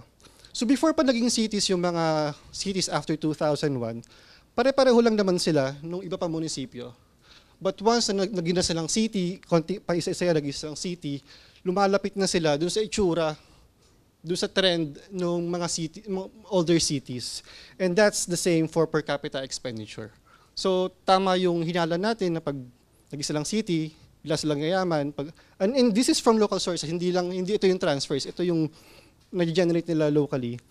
Tapos, and this translates to expenditures. Next question. So given na ganito, na tumaas yung income nila, does this expansion in incomes of local governments translate to greater access to antenatal care services? So meron tayong 4 na indicators. One is whether pumunta ba sila sa isang skilled professional. Ito yung 94% kanina. So hinati-hati natin yung sources of income. So national transfers and local income. Tapos we've controlled for population income. Kung mapapansin nyo, ito yung yung local income and population. Ito yung predictor kung magiging siyang city. Tapos we're controlling for municipality fixed effects. So we're looking at own LGU income and even their neighbors' income. So dun sa base model, this is just ordinary least squares. We're just looking at own LGU income, and we've corrected for the endogeneity of the national transfers using the cityhood ratification. So pag ito lang yung titignan mo, makita mo na negative ang effect actually ng national transfers.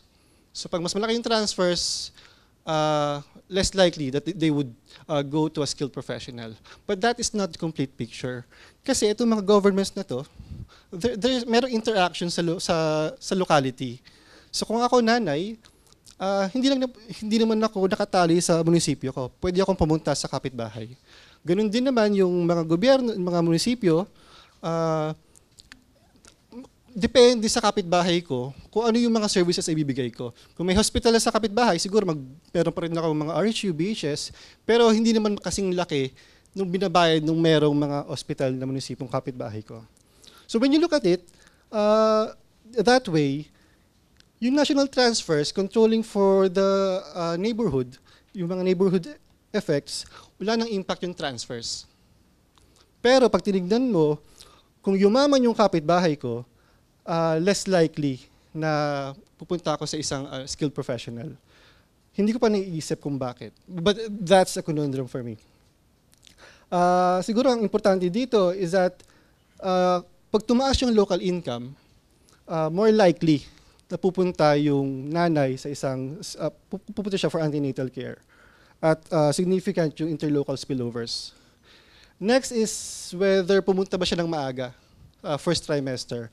Ganun din yung kwento, once you've controlled for the spatial effects, wala nang impact yung national transfers, yung locally sourced income, so kung mas vibrant yung local economy mo, more likely na mas maagang pumunta yung mga nanay for antenatal care visits, and there's significant interlocal spillovers in terms of income. Nakaka-boring na, pare-pareho yung kwento. So, dito, we looked at 8 antenatal care visits. Yung DOH kasi, ang sabi nila 4 lang yung required, pero yung WHO gusto nila 8. So we look at the more stringent 8. Ganun din yung kwento. So pag national transfers, when you look at spatial spillovers, walang impact. Yung locally sourced, regardless kung own income mo or sa kapitbahay mo, it leads to increase in more frequent antenatal care visits, and there's significant interlocal spillovers. And finally, yung ipapanganak mo na, sa skilled attendant ba o sa hilot? Dito, ganun din ang kwento. So, once you've controlled for neighbor effects, wala nang impact yung national transfers on your own LGU. Yung locally sourced income has a positive significant effect, and there's significant interlocal spillovers. So, ang tanong, bakit? Diba? So, bakit ganun ang kwento? So, ang gagawin natin, follow the money. Pag nag-isa lang city, sabi natin, tataas yung income, tataas yung expenditure. Pero saan nila ginagastos? So, nung naging city sila, nakita natin na yung pera actually napupunta sa general public services, education, economic services. Wala sa health. Well, is it a bad thing? Maybe it's bad for health, but maybe not in general, kasi maybe this actually reflects that decentralization is working. Na ito yung mga kailangan nila sa lugar nila, kaya siguro dito napunta. So, pero wala akong sagot na doon. So, when you look at their income naman, dito kasi wala pang influence yung neighbors mo. What if we take into account yung impact ng neighbors mo? So, ganun pa din, pag naging kang city, yayaman ka, per capita income-wise, mas marami kang perang pang spend. Pero kung yung kapitbahay mo naging city, actually, mas hihirap ka by 0.5 log points. Dahil mas mahirap ka, all things being the same, mas kaunti lang yung pera mong for spending. Ang tanong bakit? Well, meron akong mga naiisip, pero syempre wala naman akong evidence. Hindi ko sabihin. But that's, I guess, an important question na kailangang sagutin natin. Bakit pag naging city yung kapitbahay ko, bakit ako naapektuhan negatively?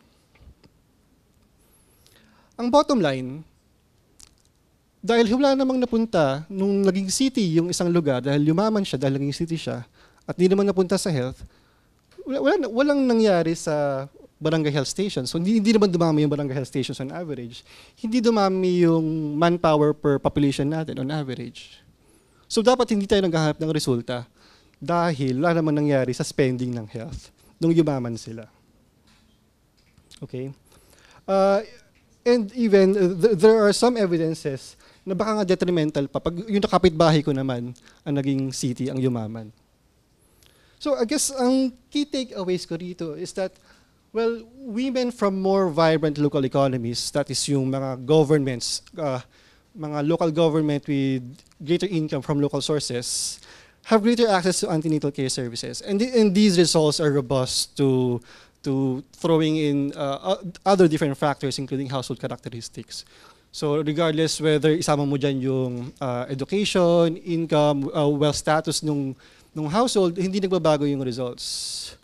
What is also interesting is that there is a positive spillover from your neighbors getting richer from their local income. So pag yumaman yung kapitbahay mo kasi naging mas vibrant yung economy nila and not because sa transfers, meron siyang positive spillovers doon sa mga kapitbahay niya. We also found that greater national to local transfers, dahil lagi silang city, does not necessarily translate to better health outcomes. So at least there's no discernible impact on access to antenatal care services kasi ito lang yung tinig natin dito. We also found that the windfall transfers do not go to health spending on average.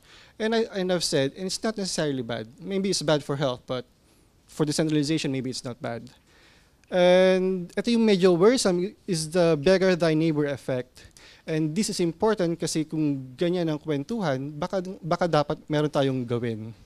But this needs further analysis.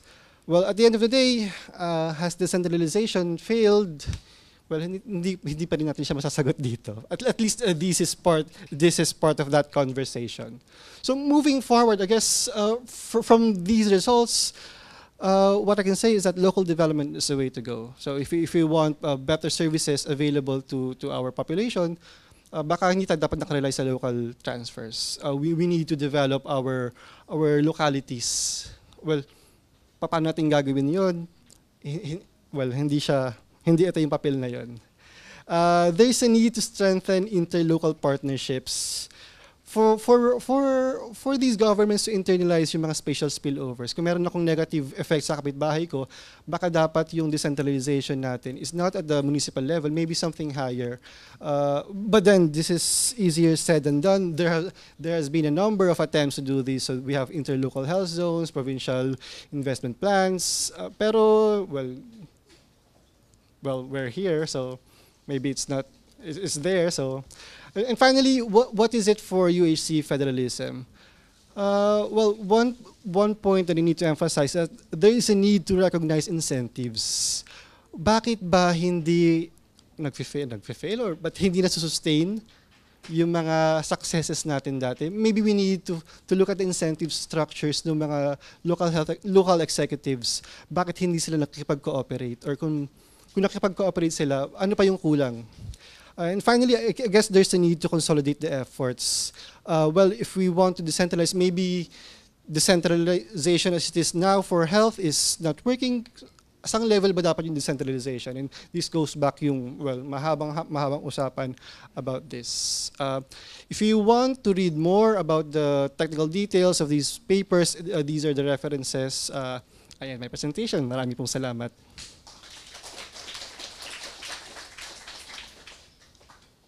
Thank you so much for your comprehensive presentation, Dr. Abrigo. We will now proceed to the open forum. May I request our speakers to please occupy the front seats? Okay. And may I also request our participants to please state your names and your affiliations before asking the question. We will be taking 2 questions at a time to be able to accommodate everyone. And please use our microphone at the back. Who would like to throw the first question? Yes, sir.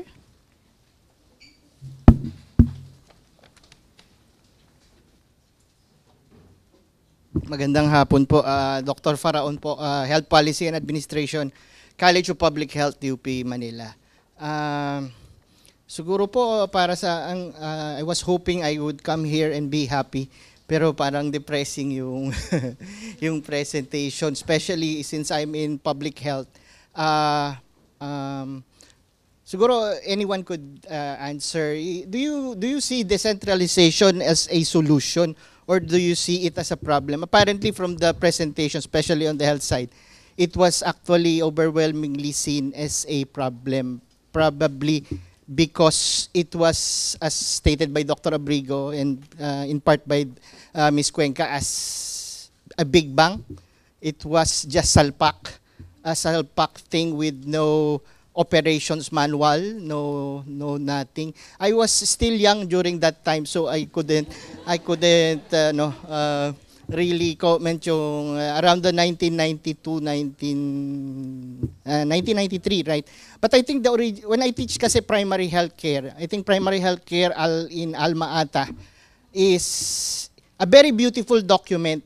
And we are live in interesting times kasi kaka-enact lang nung 11223, which is UHC law. And I think there's this study, siguro nasa gray area, decentralization at the provincial level. It resounds, it's a study by Lorenzo and I think Domingo. It's the UHC study group, Universal Healthcare Study Group. So, and I think the new law, as part of the discussion of the IRR, meron tayong provincial health board na tinatawag. Doon daw ata ilalagay lahat yung pera. So, doon, and the concept of interlocal health zones, so there's no longer, terms lang naman yan eh. I think kung sino yung nakaupo, kukuha lang siya ng thesaurus.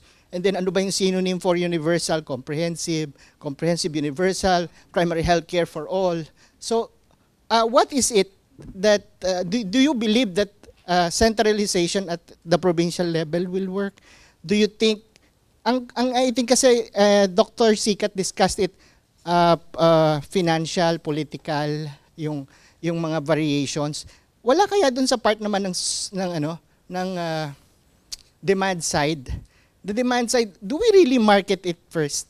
I mean, do we ask the people what do they need? Wala atang part na ganun eh. When they said it, yun nga, sabi ni Sir, ayan na, gawin nyo na. Low na kasi. So you have to do it. Do we ask the demand side, what are these things that you need? I think it's a solution kasi nga, it's a participatory kasi dapat ang you consult the people, what do you need? The local government unit heads, they know the resources, so you allocate your resources. Fragmentation, I think, could be seen as a problem, it could also be seen as a solution. Parang malaki na kayo, alam nyo na yung problema nyo, so kaya kayo bumubukod. So together we're one country, fragmented, yes we are, but if you are productive, each one of you will contribute to the whole. So ang aking question is, meron kayang solution? Is it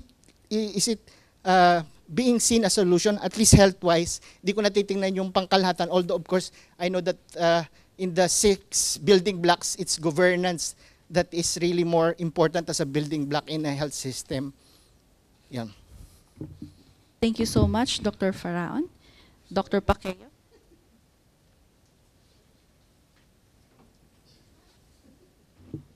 I'll ask my question.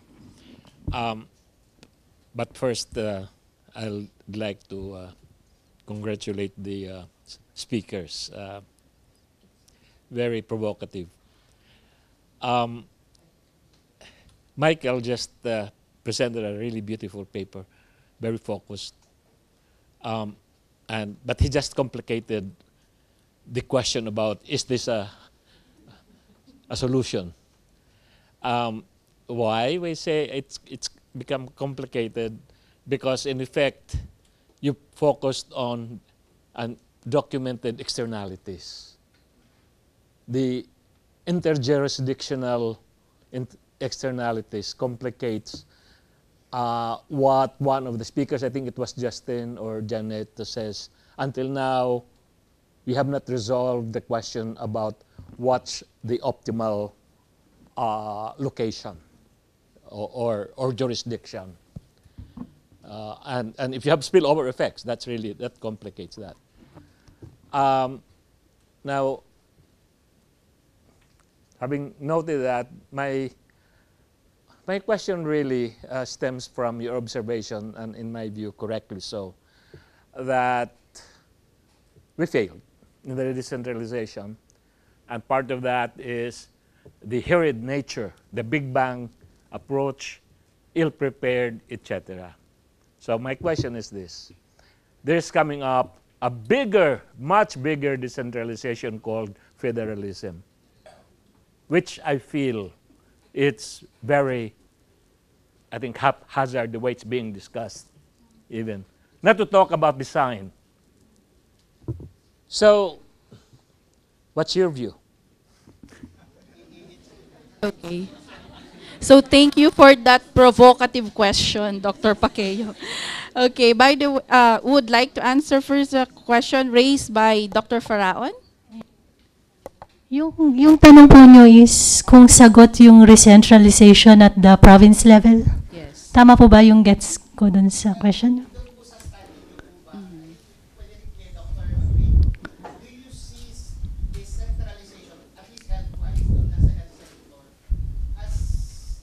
Solution. Mhm. Correct naman yung decentralization or devolution. Kaya nga lang parang hindi pa tayo handa. Yung handa, anong level? Opo. Provincial po ba yung regional? Kasi even at that point, and I agree with the good gentleman over there, that, ano nga ba yun? Hindi, parang big bang yung, hindi pwede sa, yung federalism is parang decentralization on steroids siguro yun, ano? Parang it's something bigger. Okay. If this happens again, siguro at least i-manual doon. Opo. Okay, sige po. Ganito na lang, no? Ganito ko po sasagutin yung question nyo. Kasi, you know, para tayong lalakad sa, ano nito, naka-live streaming po tayo. Pero hindi, ito, seriously po, no? Kasi, yun po kasing objectives ng decentralization ay maganda naman talaga. That is to improve service delivery, tapos to promote efficiency. Kasi di ba po, mas alam ng mga local governments, local officials, kung ano yung preference at saka yung needs nung mga constituents nila. And in terms of urgency po, nung mga, urgency nung needs na yon, parang ang hirap naman kung iasa natin from higher level pa ng government yung intervention. Kailangan na ng local constituents. So sa akin po, sa tingin ko solusyon yung decentralization at gusto ko pong ipaliwanag na yung decentralization at saka yung federalism, magkamag-anak po sila. Kung tutuusin, very decentralized na po tayo. Medyo iba lang po yung structure ng decentralized na regime ang naiisip dun sa mga nagtutulak ng federalism kasi gusto nilang iakyat sa regional level yung pag-deliver po ng mga services. So, alam naman po ninyo, marami ng pag-aaral ang ginawa si Dr. Manasan about this. Meron ding ibang pag-aaral yung mga ibang researchers, scholars. So, ang sa akin po kasi, parang ang mahirap pong sagutin kung solusyon ba siya, problema ba siya. Sa tingin ko po kasi dapat ito yung klase ng pulisiya na dapat inuupuan. Parang dapat talaga pinag-uusapan kasi halimbawa po sa healthcare, parang pagtitingnan, parang tama ba na yung hospitals dinevolve mo sa provinces? Kaya ba talaga ng probinsya na mag-generate ng revenues to maintain provincial hospitals? Kasi pagtitingnan po sa ngayon, karamihan ng mga provincial hospitals hindi na maintain. Kaya nga po 'di ba, to the rescue yung DOH HFEP natin, 'di ba po? Kasi alam na ng DOH na hindi talaga kaya ng local governments na i-maintain yung mga hospitals, health facilities. So baka po, ang sa tingin ko, baka dapat hinihimay po natin. Himayin natin lahat ng health services and then tingnan, ito ba, saang level mo siya i-devolve? Dapat ba i-maintain mo to sa national level? DOH yung bahala. Tapos yung mga, kasi sa ngayon po may mga existing na arrangement yung parang hatian ng national government at saka local government. Halimbawa, sa immunization. Klaro po sa atin yun, di ba? Na yung vaccine, sagot ni DOH, yung logistics, sagot ni LGU. Although, may mga nakausap ako sa DOH na kahit ultimong cotton, pinoprovide pa rin ni DOH. So, sa akin po, parang dapat himayin natin bawat health services and then tingnan ano yung kakayahan nung level of government na i-provide yon. Pwede kasing shared yung delivery, di ba? Pwedeng NG, LGU, parang katulad nung sa immunization. Or pwede namang talagang ibigay na natin kay national government yung mga health facilities kasi ang laki po kasi nung Ang laki kasi nung capital outlay nun. So, maliban na lang po kung yung recent development nga dun sa SC ruling on ERA, kasi di ba yung ERA dati, nakabase lang siya sa internal revenue.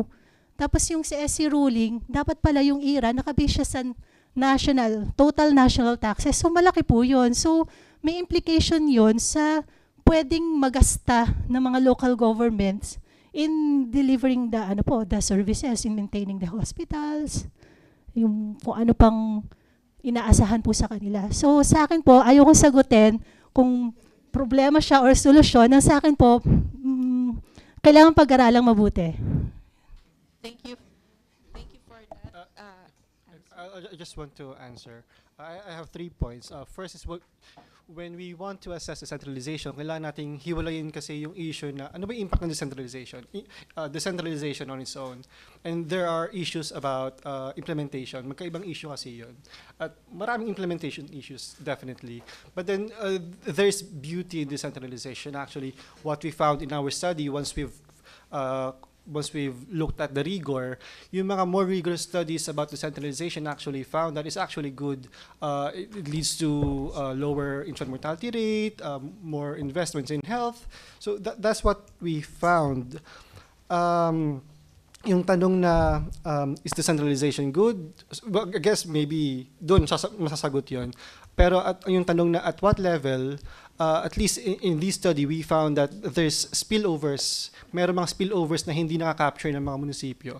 So maybe, well, kung probinsya man yan, I guess it's better than munisipyo. Pero kung ano pa yung optimal, hindi natin kayang sagutin for now. Okay, so thank you for those questions. And my colleagues here bravely answered it as well. I agree. It's hard to say it failed or it succeeded, but I've been studying this for quite some time. Janet is right in that decentralization and federalism are related. I've always believed that it's important to bring government, whatever part, whichever function, closer to the voters as it may be. So that's the crucial role of the assignment of both expenditures and revenue raising. So that has to be examined as well and revisited, and we did that. I remember a story before decentralization, if you were a mayor in, let's say, Surigao, and you wanted to buy a typewriter, at the time it was still a typewriter, you had to go all the way to Manila. And there were no airplanes at the time, you had to travel, and then, so it was very, very costly. The transactions cost were possibly reduced with bringing some of the functions closer to the local government itself. So there are also, you also must consider the externalities, like the spillover effects that my colleagues here were saying. So it's hard to say. That's why Mike and Janet and I, we all said there still needs to be more studies done. We still really have to examine this more. So thank you. Thank you so much. Follow-up question, Dr. Faraon? Do you see decentralization as a one shoe fits all? Remember, we are 7,107 islands. Or would you prefer customized shoes for everyone? Like customized decentralization for Ilocos. Customized. Kasi nga, di ba, we are ang laki ng variability. Resources-wise, variable. Literacy, it's another issue yung health literacy. Yun, would you say, tapos siyempre ang kukumpas dyan, ang policy director is of course national. Opo. Medyo mahirap din po sagutin yan kasi may political kasi implications. Sa tingin nyo ba, okay lang sa mga governors at saka mayors na bawian nyo sila ng power? Kasi pag sinabi nyo po na i-customize mo. So, ibig sabihin, hindi siya talaga fully, I mean, in terms of healthcare or health services, fully devolved po tayo, di ba? So, parang, ang sa akin po, may ano yan, kasi di ba, parang ang hirap. Pangalawa, ano itong nasa isip ko kanina? Nawala bigla. Yung po kasing sinasabi nyo, yan po kasi yung inadapt na decentralization sa China. Asymmetric decentralization. So, itong asymmetric decentralization na to, tinitingnan yung kapasidad ng local government kung kaya. Kung kaya, sige, go. I-decentralize sa'yo yung service. Kung hindi, hindi ka bibigyan ng ng power to deliver. Kaya lang po sa akin kasi at this point na nasa anong petsa naman 27 years na po kasi yung health devolution. So hindi ko po alam kung kaya talagang bawian ng, or baka po more on redesign lang. Wag naman ganun antag doon. Yeah, drastic. Baka po pwedeng unti-unti i-redesign.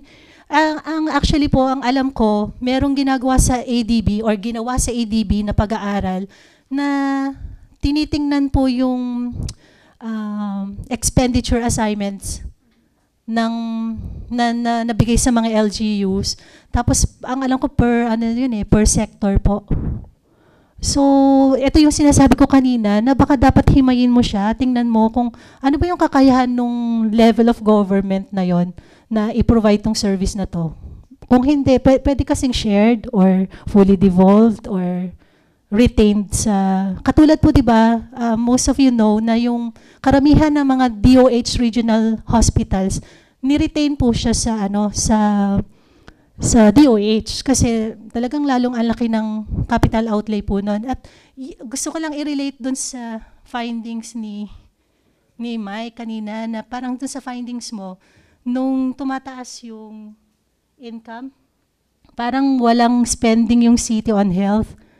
Sa tingin ko kasi isang factor na dapat mo ring tingnan, most of the regional hospitals kasi or yung mga parang DOH finance hospitals nasa sa cities. So kung tutusin, ang swerte ng cities, wala silang gastos sa hospitals kasi yung probinsya yung gumagastos for the hospitals. Yun po. Thanks. Dr. Abrigo, would you like to add something? Or Dr. Sicat?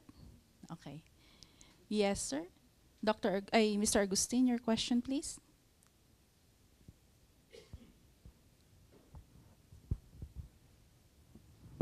Dan Agustin, Masagana, Land Bank of the Philippines, and also DOH via East Avenue Medical Center as a member of its Review Ethics Board under the DOH. Now, during the DOST conference last November, our guest speaker was the chairman of the indigenous group. And he was mentioning that our indigenous would avail of services via yung traditional health medicine nila. I hope this should be taken into consideration because I asked him, have you patented your studies? In Taiwan, they do, according to the Taiwanese speaker. So I hope you would include that. And again, I would like to congratulate you for sharing your expertise. And also to Dr. Sicat, I used to be also a part of the Masagana 99 of President Marcos. And during that time, I feel, as part of it, the rice program was very successful. And we have a agriculturist. I am from Maguindanao. And we used to harvest only, say, 35 kawans per hectare. But because of the help of the agriculturists who were trained there by UP Los Baños people, and as mandated by President Marcos, the yield there went up. The target was 99, more than 99 kawans. Later on, however, with the local government code, these agriculturists, as you have mentioned, I think, went to the mayor's office. And now we do not see the agriculturists in the field. But when you spoke on design, I would like to congratulate PIDS because of the rice tarification, which was studied by PIDS, particularly of Dr. Briones. Okay. You mentioned seedlings and fertilizer. Now, these are inputs very vital in agriculture. And with the law now, with the rice tarification, okay, I hope you can include this in your study because it will be implemented this year. Not only will there be a help in terms of seeds, now because of the so-called RCEP or the funds to be generated by the rice tarification, which is approximately 10 billion, the government now will allocate 5 billion for mechanization assistance to the rice producers, okay, and also training. There will be training. There's a need for training for our rice producers and farmers, and there will be assistance now, also in terms of the seedling that they will implement the certified seeds. And of course, the funding will be through a land bank and DVP, and which should be, well, what to call this, not very strict in terms of the requirements.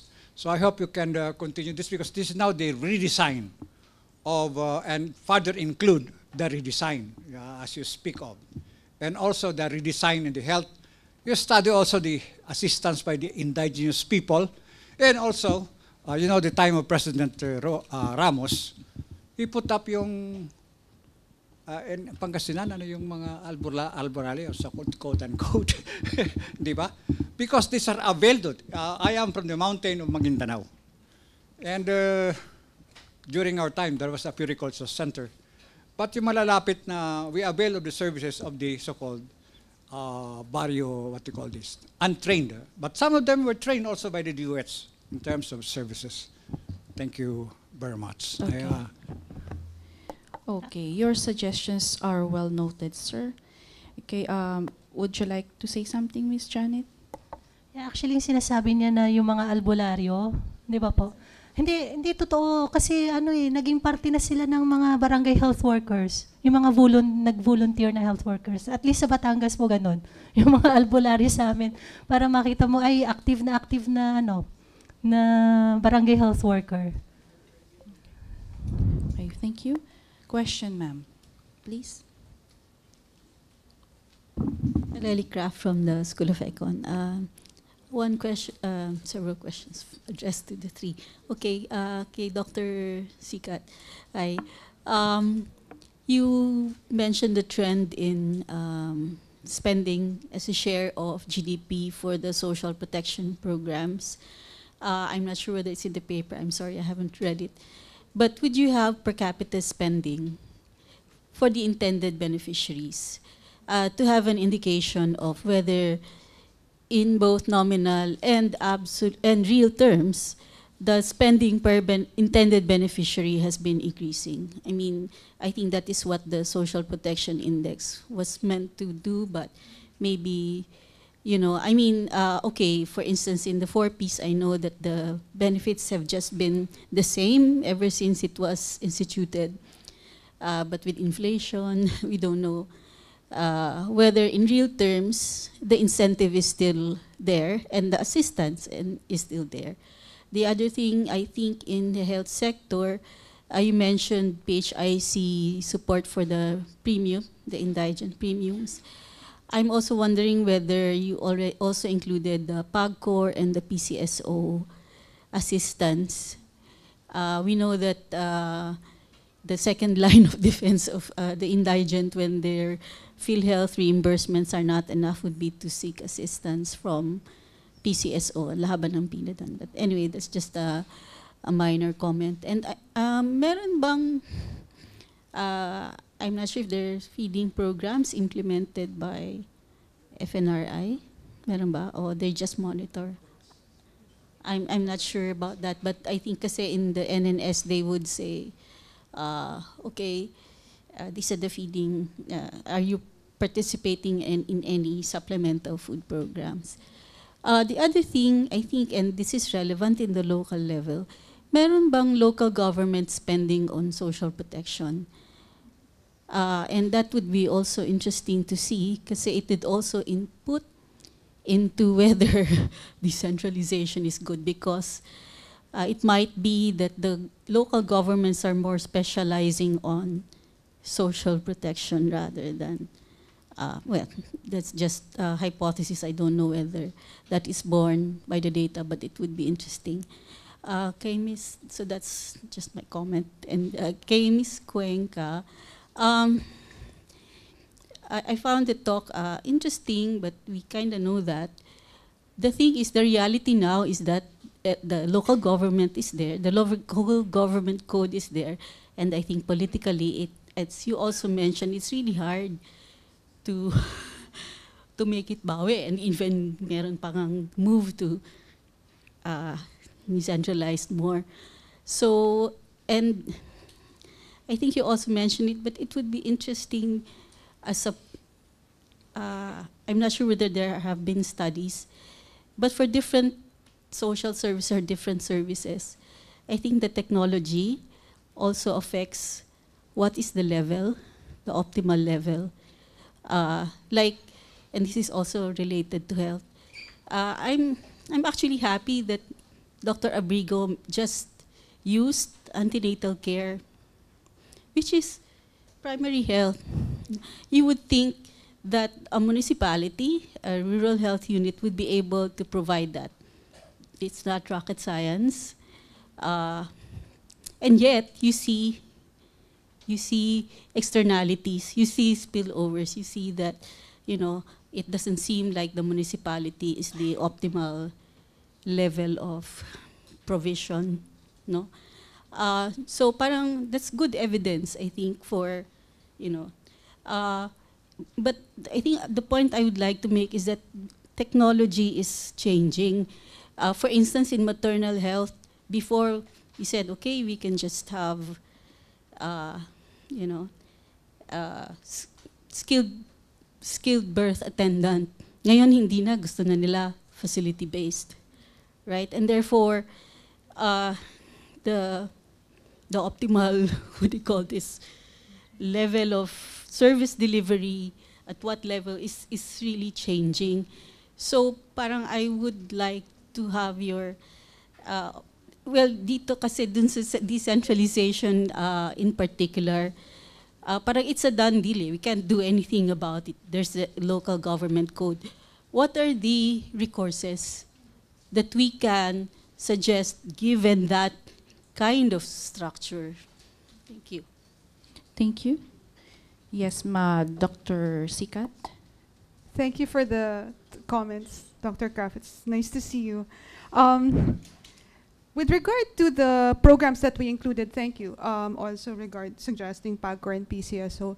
As I mentioned at the beginning, this is an update of a paper that I did for World Bank back in 2013, and it was the Socio-Economic Development Committee of NEDA that had identified the programs to be included. But perhaps if I decide to, yeah, I can explore more, including PAGCOR and PCSO. And noted also, that's a very interesting suggestion to see the per capita, per beneficiary expenditures, social protection. With regards to social spending for local governments, in the decentralization paper, we found there was evidence that voters prefer social welfare expenditures from provincial governments. From provincial governments among all of the different classes of expenditures. But this is just for the years 2000 and 2003. That was when this study was done. So So, but also noted to look at it as well in the big picture. So thank you. Okay. Dr. Abrigo, your thoughts, please. Hi, Ma'am Lali. Thank you for your comments. Ano nga yung sabihin ko? Well, marami kasing umiikot. But again, I agree with you that technology is changing, and actually, even yung arguments for decentralization is medyo weak na, because the argument for decentralization is that the central government has no information do sa decisions ng people, and now there's a lot of information, billions of data, and I think we're just starting to leverage on that data. And again, on the one extreme, we would want to have some form of centralization, but then the reality is that we have local government code, and the other reality is that we have UHC. Yes. And that's why I'm happy with the current UHC, is because it's trying to, ano ba yung tawag nila? It's trying to build Humpty Dumpty together again. Parang ganon. Na, well, it's broken because of decentralization, and now we're trying to build it back at the provincial level. At least there's some effort. Well, there has been a lot of efforts before, yung PIP, yung interlocal health zones, and now we have this, and hopefully it will be more permanent than the last one. I guess more and more, I guess we would see more greater catchment. The question still is, will we be able to sustain this provincial thing? Kasi dati hindi siya nag-work. Baka ngayon pag may pera na, kasi dati wala namang pera eh. Parang binagsak lang, tapos after yun wala na ulit. Pero ngayon na mas permanent yung flow of cash, maybe there's more incentive na ano sila. But then, having said that, hindi lang kasi itong provision yung problema natin. There's also the question about financing.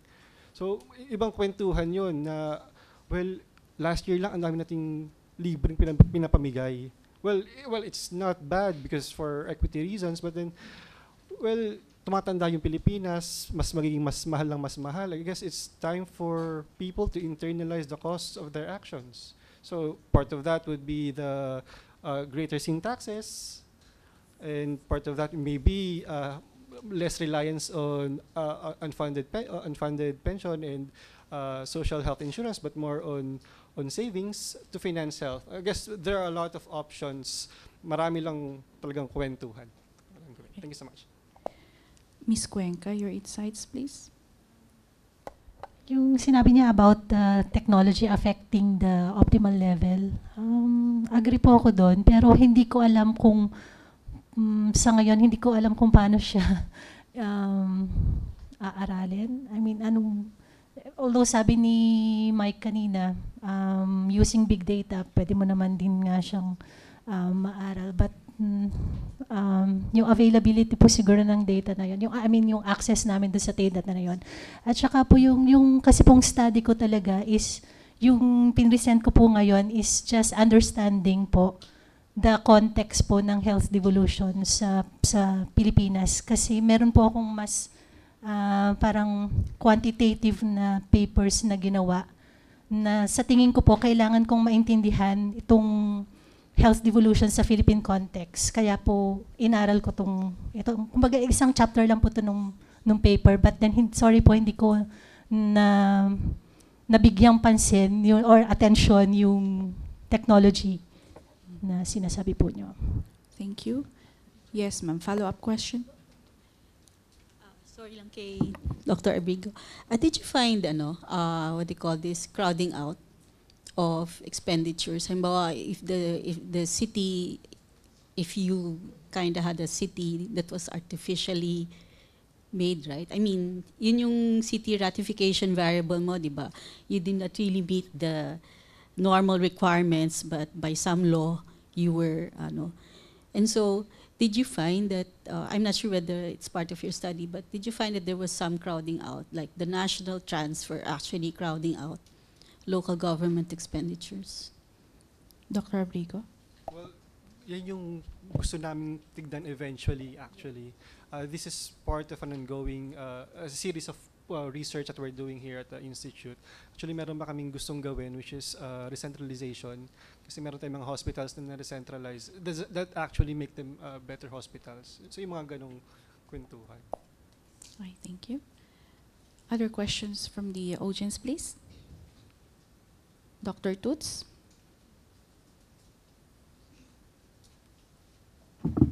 Toots Albert of PIDS. I just, again, let me re-echo what Vic has mentioned, that the presentations were really all very insightful. But let me sort of reframe what others were also starting to ask, which is, given now the push towards federalism,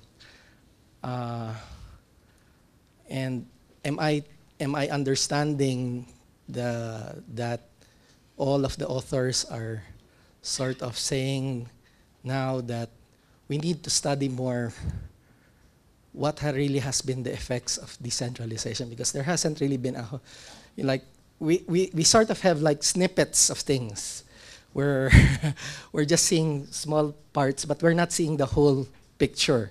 There has, unlike in other countries where things have been pushed, and then now there has been more evidence to suggest that decentralization has worked in some cases, not worked in in others. We're just seeing these kinds of things here too. But until now that we know that there's probably going to be a likely push again in the political system for some changes, are we sort of now trying to ask people to say, hey, well, let's pause for a moment and see whether this is worth it, because this is a cousin. Federalism is, Janet, I think those were your words.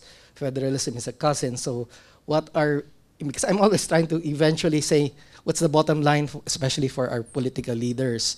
They're the decision makers, and even if we keep saying that decentralization and / federalism seems to be a good idea, but because of the way empirically we've had both good and bad, we do need, they need to be able to say specifically, hey, you know what? Because unfortunately, our major decision makers will always work for a bottom line. So will we have it, or won't we have it? Right now I saw in the Facebook posts, I think the Speaker of the House giving a whole document to the Senate President saying, hey, this is what we're pushing for as federalism. So yun yung nagiging concern ko rin. Are all what you're saying now, from what you said, that let's study it more, are we also saying to our political leaders, should we pause for a moment? Slow down. So who would like to answer first? Dr. Sicat, would you like to go first? As I said earlier, there's very, very scant empirical evidence as to, and I personally, as a researcher and a member of the academe, I'm still trying to understand. I've been studying decentralization since the 90s. So I personally am still trying to understand exactly how to improve it. There have been massive efforts in terms of improving administration and implementing more, enforcing better at the DILG. But that's my personal view. Thank you.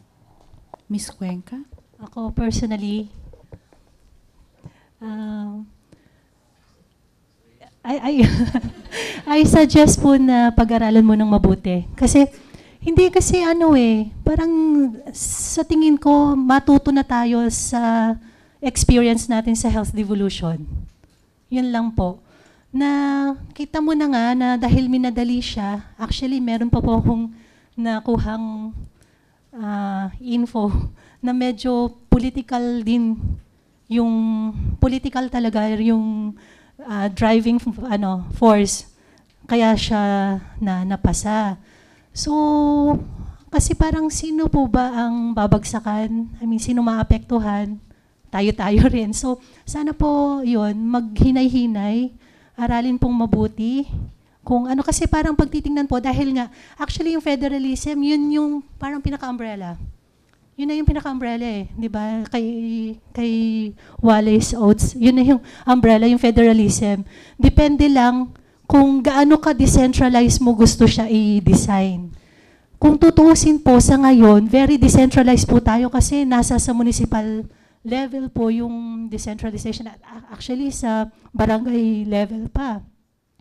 Pero sorry, I have to quote my former boss, na nung inaral po nila yung design ng federalism na tinutulak sa ngayon, parang mas centralized yung magiging arrangement niya. So ang sa akin lang po, regardless kung highly decentralized or less decentralized, parang sa akin po siguro i-weigh po natin kung ano yung cost at saka yung benefits of pushing for federalism. Kasi pag titingnan po, dahil nga nasa isang umbrella sila, 'di ba? Kung ano yung meron tayo at kung ano yung tinutulak nila, same lang po kasi yung objectives na ma-achieve natin eh. Ang pag-uusapan na lang po diyan kung willing tayong gastusan kung ano man yung gusto nating itulak.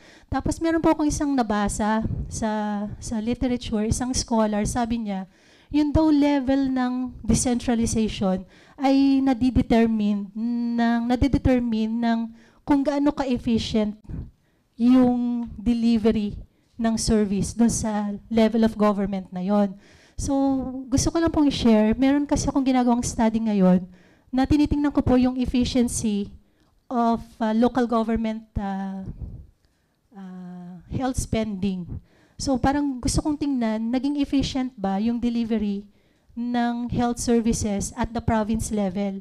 So itong inaaral ko po na to, kinonsolidate ko lahat ng LGUs at the province level. So lahat ng munisipyo at saka cities, puwera po yung mga highly urbanized at saka independent cities, kinonsolidate ko siya at the province level and then titingnan ko siya using stochastic frontier analysis. Meron na po akong mga nakuhang initial findings.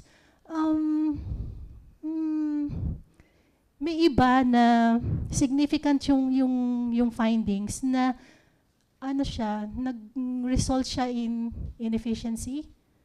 So, parang mas lumalaki yung cost mo ng pag-deliver ng service. Pag i-take into account mo yung decentralization indicator po na ginamit ko. Pero dahil hindi naman po yun yung focus na share ko lang po na meron namang ginagawang pag-aaral. Kumbaga parang naisip ko rin po din talaga na magandang tingnan kung talagang nag-promote siya ng efficiency over the years. Thank you, Dr. Abrigo. Okay, sir. Sasagot lang ako. Okay, I guess let me go back to if we want to push for federalism, because we need to go back to the questions that were raised 2 years ago dun sa the PIDS annual public policy conference, and I'll just cite 2 of the questions that were raised. One is well, these are not my questions, but these were raised during the APPC. One is, well, if federalism is the solution, what is the problem? And second, what can federalism do that the local government code cannot do? Dr. Paqueo? I'm not going to ask about anymore about federalism. Technical question na lang. Mike, the way I understood your presentation was that the local income from local sources, when it increased, it has an impact controlling for national transfers. National transfer has an effect if you, but if you introduce the local sources, the effect of the national transfers disappear. When you introduce the interlocal spillovers. My question really is, does the national transfer, particularly because it affects investment or expenditures on economic activities, raise the local income? Because if it does, it has an indirect effect. And we want to know that, I think. So it may not be exactly true, or it may be misleading to just say it has the transfer, national transfer has no impact, if in fact it has an impact through raising the local income. My other question is to Justine, and maybe I missed it, I fell asleep maybe. But I did a study a few years ago, which basically showed that the Philippines, before the ramping up of the conditional cash transfers, actually was way behind in terms of if you total, in terms of the social protection defined as social assistance plus social insurance. But when the CCT program was ramped up so that it was already like 50, 60 billion pesos that we spent, we actually kind of came maybe a little over or close to the average. This I'm talking about expenditures, social protection expenditures relative to GDP. So the reason I'm asking this, because sometimes, or I just met actually one congressman which thought that we're spending too much on social assistance, social program, particularly CCT, because it's now moving to like 85 or 87 billion. And so my what I'm asking is whether, in fact, you have come to that conclusion that actually we're just catching up and that we are now on the level more or less with international average. So that's my question, and maybe that's a point that you might want to kind of emphasize. The other question, a related question, is that, or it's more really a comment, is that I think we have to be more nuanced in our definition of what social protection means. That is to say, sometimes you give the impression that it is all consumption, like welfare, when in fact a lot of that, particularly like the CCT types, and even a lot of the health types, are really investment in human capital with returns in the future. So that, you know, we always often hear this assistance to the poor being welfare, tatamad sila, or it's not paying off, maybe we should have go negosyo, invest natin, when in fact there is a high rate of return to investment in nutrition, in child health, even from the beginning of his life, and then of course education, where there is a high rate of return. So I think it's maybe kind of make it a little bit more, take into account in the presentation or the communication of these expenditures on social protection, that actually a lot of that is social investment that's productive. That's just an assumption.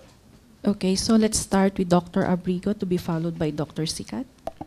Well, Sir Vic, we actually did look at it that way because in this model, external yung once we're controlling for local income.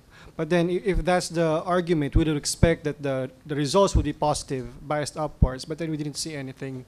So I guess wala talagang walang effect. Sige, yun na lang muna. Dr. Sicat. Thank you for that, Dr. Paqueo. Ang daming tanong.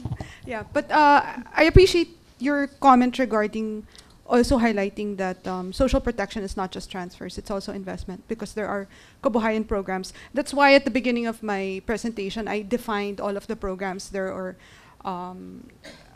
training to be able to put up a business, their livelihood, as well as there's scholarships for indigenous persons, and all that. And so thank you for that. I agree, it should be highlighted. With regard to your first question, or are we just catching up or not? Well, I only examined, because of the difficulty really in being able to compare across countries, I only looked at existing evidence. And the best indicator that I could find was the ADB Social Protection Index. Just last year, okay, social safety net. So I'll take a look at that as well, and thank you. So that was what I found. That was in 2013, and we are not lagging far behind the regional average, as I mentioned earlier. And in fact, we're doing pretty well with respect to labor market intervention. So can I say definitively that we're catching up? Well, the evidence shows, based on 2013, that we compare pretty well to the regional average. So that's all I have to say about that. Okay, sorry. There. So we named a nuanced our definition of social protection. So I already addressed that. So thank you. Thank you, Dr. Sicat. Questions from the... Yes, sir?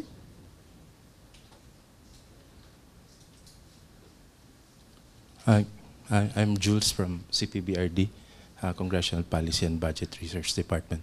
I'm not here to advocate for federalism. But I want to ask a question regarding the point of Dr. Sicat about varied development outcomes. Have you tried, ma'am, have you encountered studies really defining what are these varied development outcomes? And my question really is on Republic Act 7160 in terms of impact. Has RA 7160 really improved development outcomes, operationalized in terms of, let's say, let's use the human development concept, like which has essentially 3 dimensions, like decent standard of living, health, and education. And in explaining this varied development, because maybe I want to see in the study which of the provinces really have improved because of RA 7160, because of this decentralization policy, which cities, which municipalities have really posted negative development outcomes as a result of the implementation of this policy. And going back to the question of related to federalism, I guess the point here is that I think there's a need to really examine the existing distribution of powers and resources, which is basically a question being addressed by advocates of federalism, or those people who are also against it. Kailangan tingnan natin yung current distribution ng powers and resources ng government. And if I may suggest for some ways to go about it, like in terms of decentralization, we really need a good operational definition of what we are talking about. Like in certain functions of like for health, we can basically identify 5 or 6 dimensions. Like what are we talking about? Decentralization in terms of policy making, financing, provision, production, regulation. Para po mas ma-enhance yung debate, let's not just be general that we're talking about this. Let's operationalize. And in terms of access, Dr. Abrigo, I want to ask about your slide showing that there was one slide where you showed that there was increasing access to antenatal services from 19. Is that an evidence of? Don't you think that's an evidence that decentralization has contributed to enhance access. In terms of access, I'm fond of operational definition. May I also suggest that we tried to look at access in terms of 4 dimensions. Like, one is in terms of geographic accessibility of the service or facility, the availability of the service, the quality and the affordability of the service. Has decentralization enhanced access of our citizens in terms of geographic accessibility of services, the availability of the services that they need, the affordability? Thank you. Thank you so much, sir. So we start with Dr. Sicat, the impact of the Local Government Code of 1991. So thank you for the questions, Jules. You're with June, right? Yeah, you're with June together. So the first one, with regards to varied LGU development outcomes, as I summarized earlier, it's very, very scant. There's some sluggish progress in Human Development Index that was back in 2007, Kapuna. And then World Bank again in 2011. But your more interesting question, which is also something that I'm interested to do, however, as Mike also mentioned earlier, is it's so difficult to be able to say definitively in any impact assessment if it's decentralization that had contributed to the progress or the regress of development outcomes. But I think the way to go is really to just break down the questions into simple ones that we can answer little by little, which is what's being done in the literature. But I absolutely agree that how it would be nice if we could do an overall impact assessment and say for sure that this is what the local government code really contributed or not. But we can still pursue that. You do research also at CP, yeah. So thank you for that. Dr. Abrigo. Well, the quick and dirty answer is, well, not really, because, well, 1993, 2017, hindi lang po decentralization kasi yung nagbago between 1993 and 2017. And we know in the past 25 years, yung income natin tumaas, education levels have increased. So marami pong nagbago. And I agreed sa sinasabi ni Dr. Sicat na what we mean by impact is that kaya natin i-attribute yung causal effect to decentralization, and that is difficult in our case kasi nga Big Bang, well, for many reasons. And that was what we were trying to do in this paper, is that we try to break down the question into smaller bite-sized pieces na we're not looking at the decentralization as a whole, but what if we just look at income and what does that mean for access? Thank you. Ms. Cuenca, would you like to share something? Okay. So questions from the audience, please? Anybody? Hello? Are we still here? Yes, Mr. Agustin.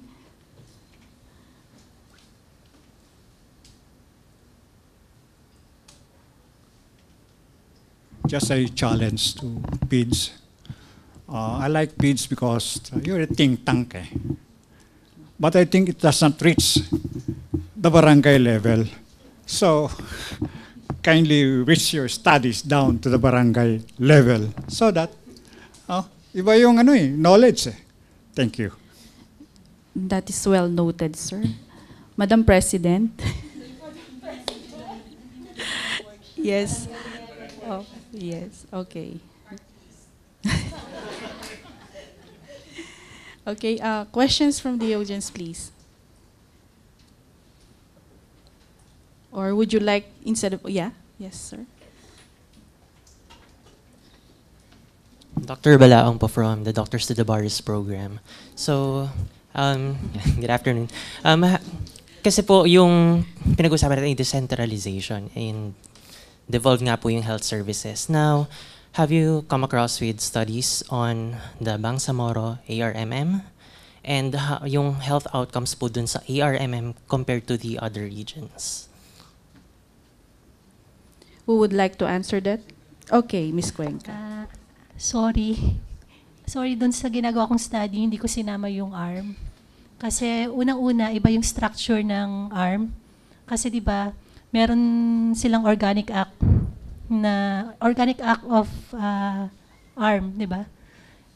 of 1994. So, tapos meron din silang local government code. So actually, medyo nagkakabangga yung dalawang batas na yun. So pag favorable dun sa, yung ganun eh. So kaya, hindi ko siya sinama. Ang hirap siyang ihalo doon sa mga ibang probinsya kasi iba yung structure niya. So hindi ko alam kung merong dito na may ginagawang study na talagang ang focus lang is on arm. Oo po. Parang kahit siguro hindi mo gawan ng ng analysis naman or kung ano mang econometrics. Alam mo naman na talaga, I mean, just looking at the numbers, iwan talaga po yung yung arm. Okay. I guess ang interesting na question is whether with ARMM, after ARMM, naging better ba sila? So I guess that's the question rather than. So would you like to answer your own question, sir? Okay. So,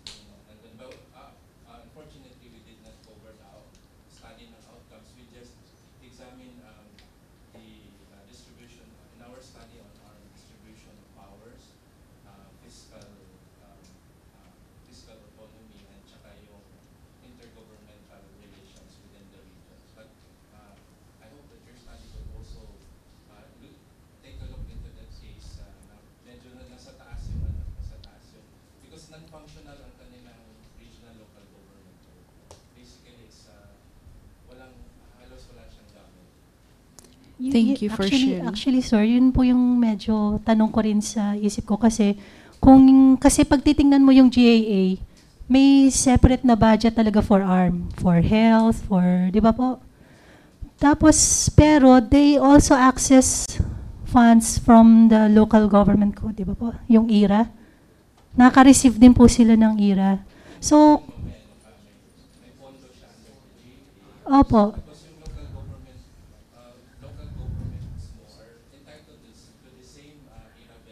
Oo nga po, pero dahil po ang gumagasta ay yung regional government po ninyo, sorry, I have to ask this question, saan po ginagasta yung IRA na nakukuha ng local governments, ng province, ng munisipyo?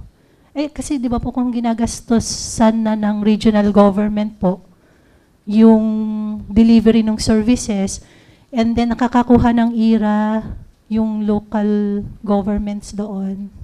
So, paano po ba? Kinukombine ba nila yung resources? Kaya din po medyo nahirapan po akong ihalo siya sa mga ibang probinsya kasi ibang-iba po yung structure niya. Okay, thank you. Questions?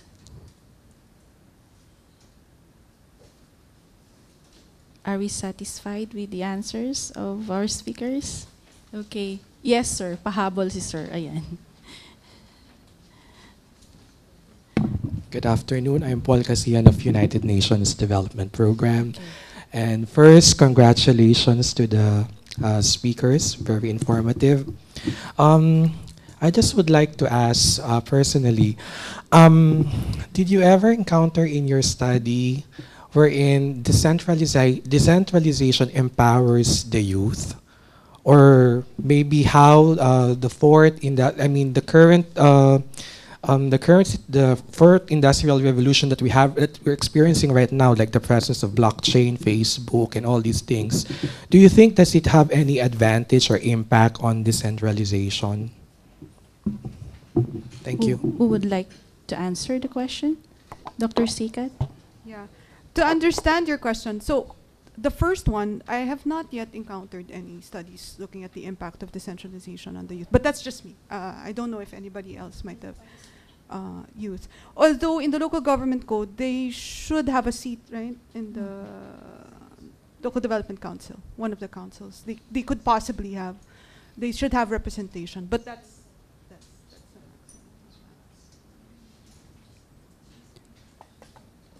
Doon sa mga pag-aaral ko po, wala. Wala akong na-encounter na gano'n. Pero in theory, di ba, yung decentralization should foster participation, di ba? So hindi lang siya dapat naka-focus lang sa youth, kundi yung participation talaga ng mga mamamayan dun sa lugar. Pero yung tanong mo, sorry po, wala po. Dr. Abrigo, about his question on will new technology affect decentralization? Yes? Well, definitely, kasi sabi ko nga kanina, the premise of decentralization is that the central government has little information on the local, on the people. And now that we have more information, a lot of information, maybe there might be room for more centralized involvement sa mga services. But then the question is, yung attention ba ng national government? Do they have that attention na they would look at all these places that you can, so parang ang volleying between decentralized and centralized? But there's an additional factor, which is that each locality, particularly we are a nation of many tribes, have its own preferences and its own interests, and they are competing for limited resources. So if you have a national government which is controlled by what Mindanawans call Imperial Manila, then maybe that will inadequately represent their preferences and their needs. Thank you so much, Dr. Paqueo. So that's our last question, and that concludes our activity this afternoon. Thank you to the participation of our participants, and of course to the insightful ideas of our speakers. But before we let you go, may we request our participants to please fill up the the evaluation sheet given to you earlier. Thank you so much, and see you in our future activities. By the way, the PowerPoint presentations will be posted on our website, so please do visit our website. Thank you.